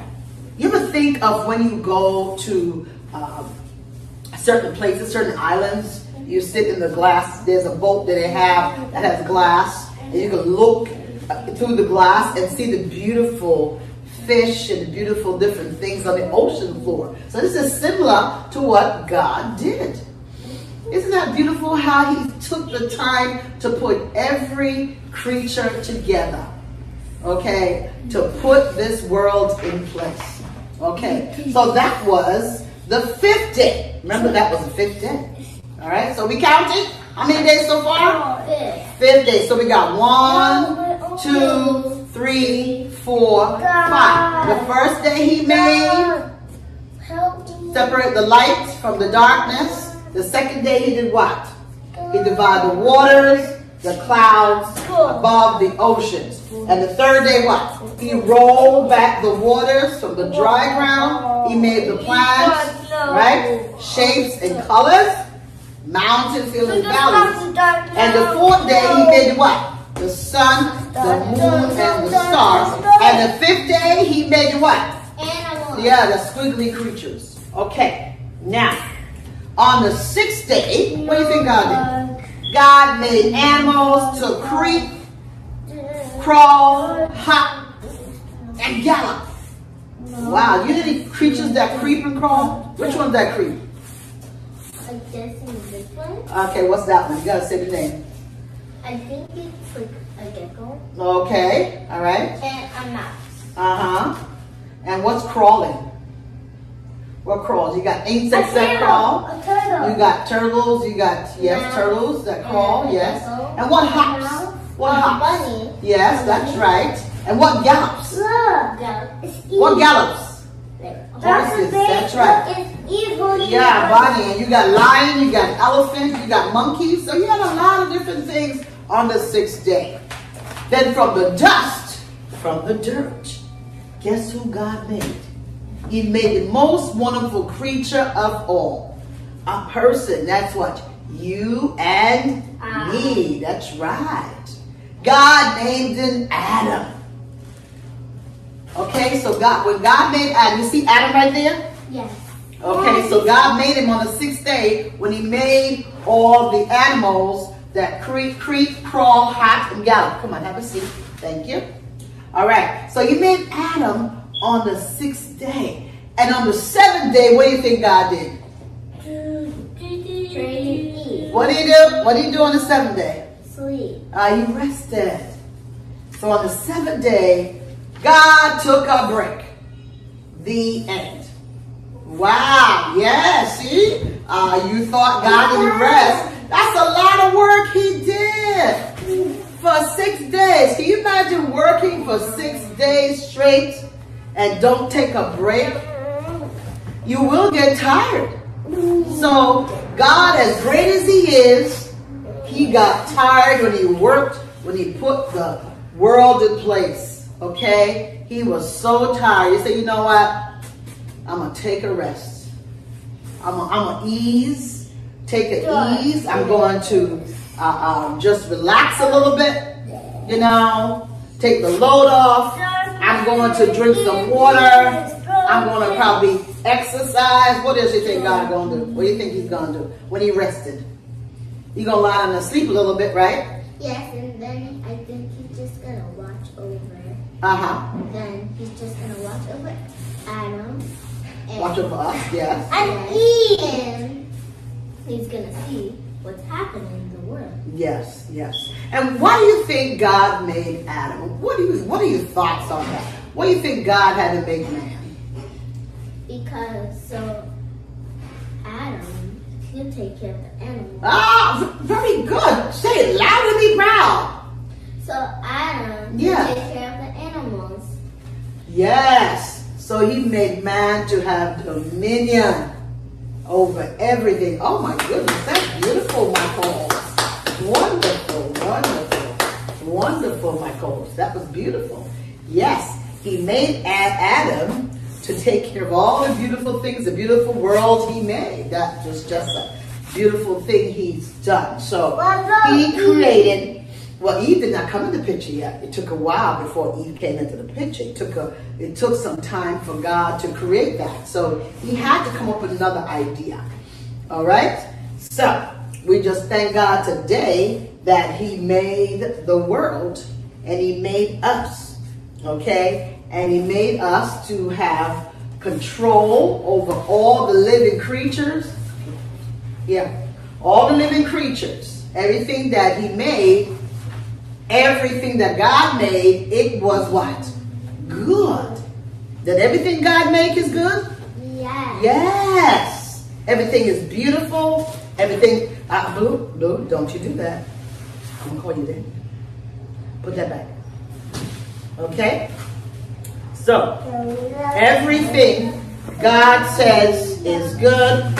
Everything he made was good, and everything is beautiful under the sun, and we thank the Lord today. Now, what I'm going to do is ask you to take some time. My co-host, my bag is there, and so now, are you ready now? Ready to show your picture? Yes. No, we're going to finish up now. We're going to finish up our segment. Okay. And you're going to talk about this picture. Come on up. Come on up. Come on up. I can draw something on the side. You want to draw something on the side? Okay. And I want the blue. You want the blue one? Okay, here you go. I'm going to draw God. Okay. All right. All right. You want to draw your creation, your thoughts about God. Okay. And Eve. Well, we didn't talk about Eve yet. We just talked about Adam. You talk about Eve yet? This is Adam. No, we didn't talk about Eve. We talked about Adam. Adam was there on the 6th day, right? Yes. I'm making Adam. Okay, you make it Adam. Okay. Eve is at 21st. Okay, Eve's not there yet. She's not in the picture yet. No, she's not in the picture. Okay, she didn't get there yet. Remember, it's still in the beginning. This is only the first 6 to 7 days. Yeah, 6 days he did work. And the 7th day what? What did he do on the 7th day? He rested. Yes, yes. I just draw the spider inside. Okay. All right. 1, 2. That's the squiggly creatures? No, that's spider inside. Okay. So what day, so that means Blue drew day 4. Okay, what day did you draw? What day did you draw? That was the sun as well? The sun as well. The moon. So you did day 4 as well. So you both did the same day. Both of you did day 4. So put day 4 on your picture. So put day 4 on your picture. Let me have that. So you both drew day 4. So put day 4. So you both had the same idea about how, come on. So, Blue, come on, let's talk about your picture. Tell the children around the world, what did you draw? I draw the sun. So show the sun. What's the sun? Show the sun. Sun is in the middle. Okay. And who is this over here? God. Okay. This is who? Eve. This is Eve. Remember, Eve was not there yet. So Adam, you drew Adam? Yes. Where's Adam? I think you drew Adam. Adam's over here. Okay, and who is this over here? The spider giant. The squiggly creatures. Okay. No, these are not squeak creatures. So what are they? Those are spider giants. Spiders? Spider giants. What is that? Okay, that's your little idea. I'm going to say that's a squiggly creature. No, this is, look, they have legs. Okay, all right. That's my spider Okay, your spider does. Okay, thank you so much, Mr. Blue. Not the one I wasn't finished, but okay. I draw the sun. That was day 4. Yes. Okay, come on over. And the you moon. Point to the pictures. And the moon. All right. This is the sun, and I draw a clear right there in the sun. So those are little creatures as well. So you drew some pictures from day 5 as well. Right? Very good. Excellent. Excellent. Yeah, that's wonderful. And for the nighttime, I draw stars. Oh, very good. Very good. Excellent. Hi, my name is Sister London, and today I'm going to be singing Jesus Loves Me, Yes, I Know. Jesus loves me, yes, I know. For the Bible tells me so. Little ones who lead me wrong, they are weak, but He is strong. Yes, Jesus loves me. Yes, Jesus loves me. Yes, Jesus loves me. The Bible tells me so. Yes, Jesus loves me. Yes, Jesus loves me. Yes, Jesus loves me. The The Bible tells me so. Jesus loves me, yes I know. For the Bible tells me so. Little ones who leave me long, they are weak, but he is strong. Yes, Jesus loves me. Yes, Jesus loves me. Yes, Jesus loves me. The Bible tells me so. Yes, Jesus loves me. Yes, Jesus loves me. Yes, Jesus loves me. The Bible tells me so. I just want to remind you that Jesus loves you. And now for today's spotlight. Yumi Radio was originally founded in 2009. Back then, it was called Advanced Media Production.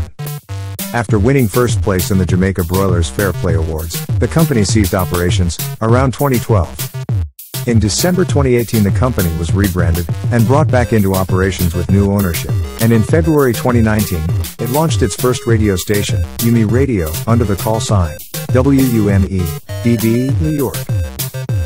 Yumi Radio is a digital radio station, owned and operated by UME Digital Media Inc., a digital studio and multimedia company, headquartered in Bronx, New York. Our brands are committed to inspiring, educating, and entertaining people through transformative and empowering content. Our mission is to reach 1 million households, touch 1 million lives, and showcase 1 million brands. Get the Yumi Radio app for the full experience, available via your Apple and Google Play stores. If you want to listen on the web, you may go to app.umiradio.com or via our website at www.umeradio.com. Our content can be watched on Carib Vision. You can also listen in via Amazon Music, iTunes, iHeartRadio, TuneIn, Google Podcast, Podbean, TuneU, Live 365, Spotify, Stitcher, Player FM Listen Notes. For all business inquiries, contact us at info@umiradio.com. This station is 100% community funded. To support us, please visit umiradio.com/get involved. Subscribe on YouTube, Instagram, and everywhere online at UME Radio. Thank you for supporting us. Yumi Radio, positive entertainment 24/7.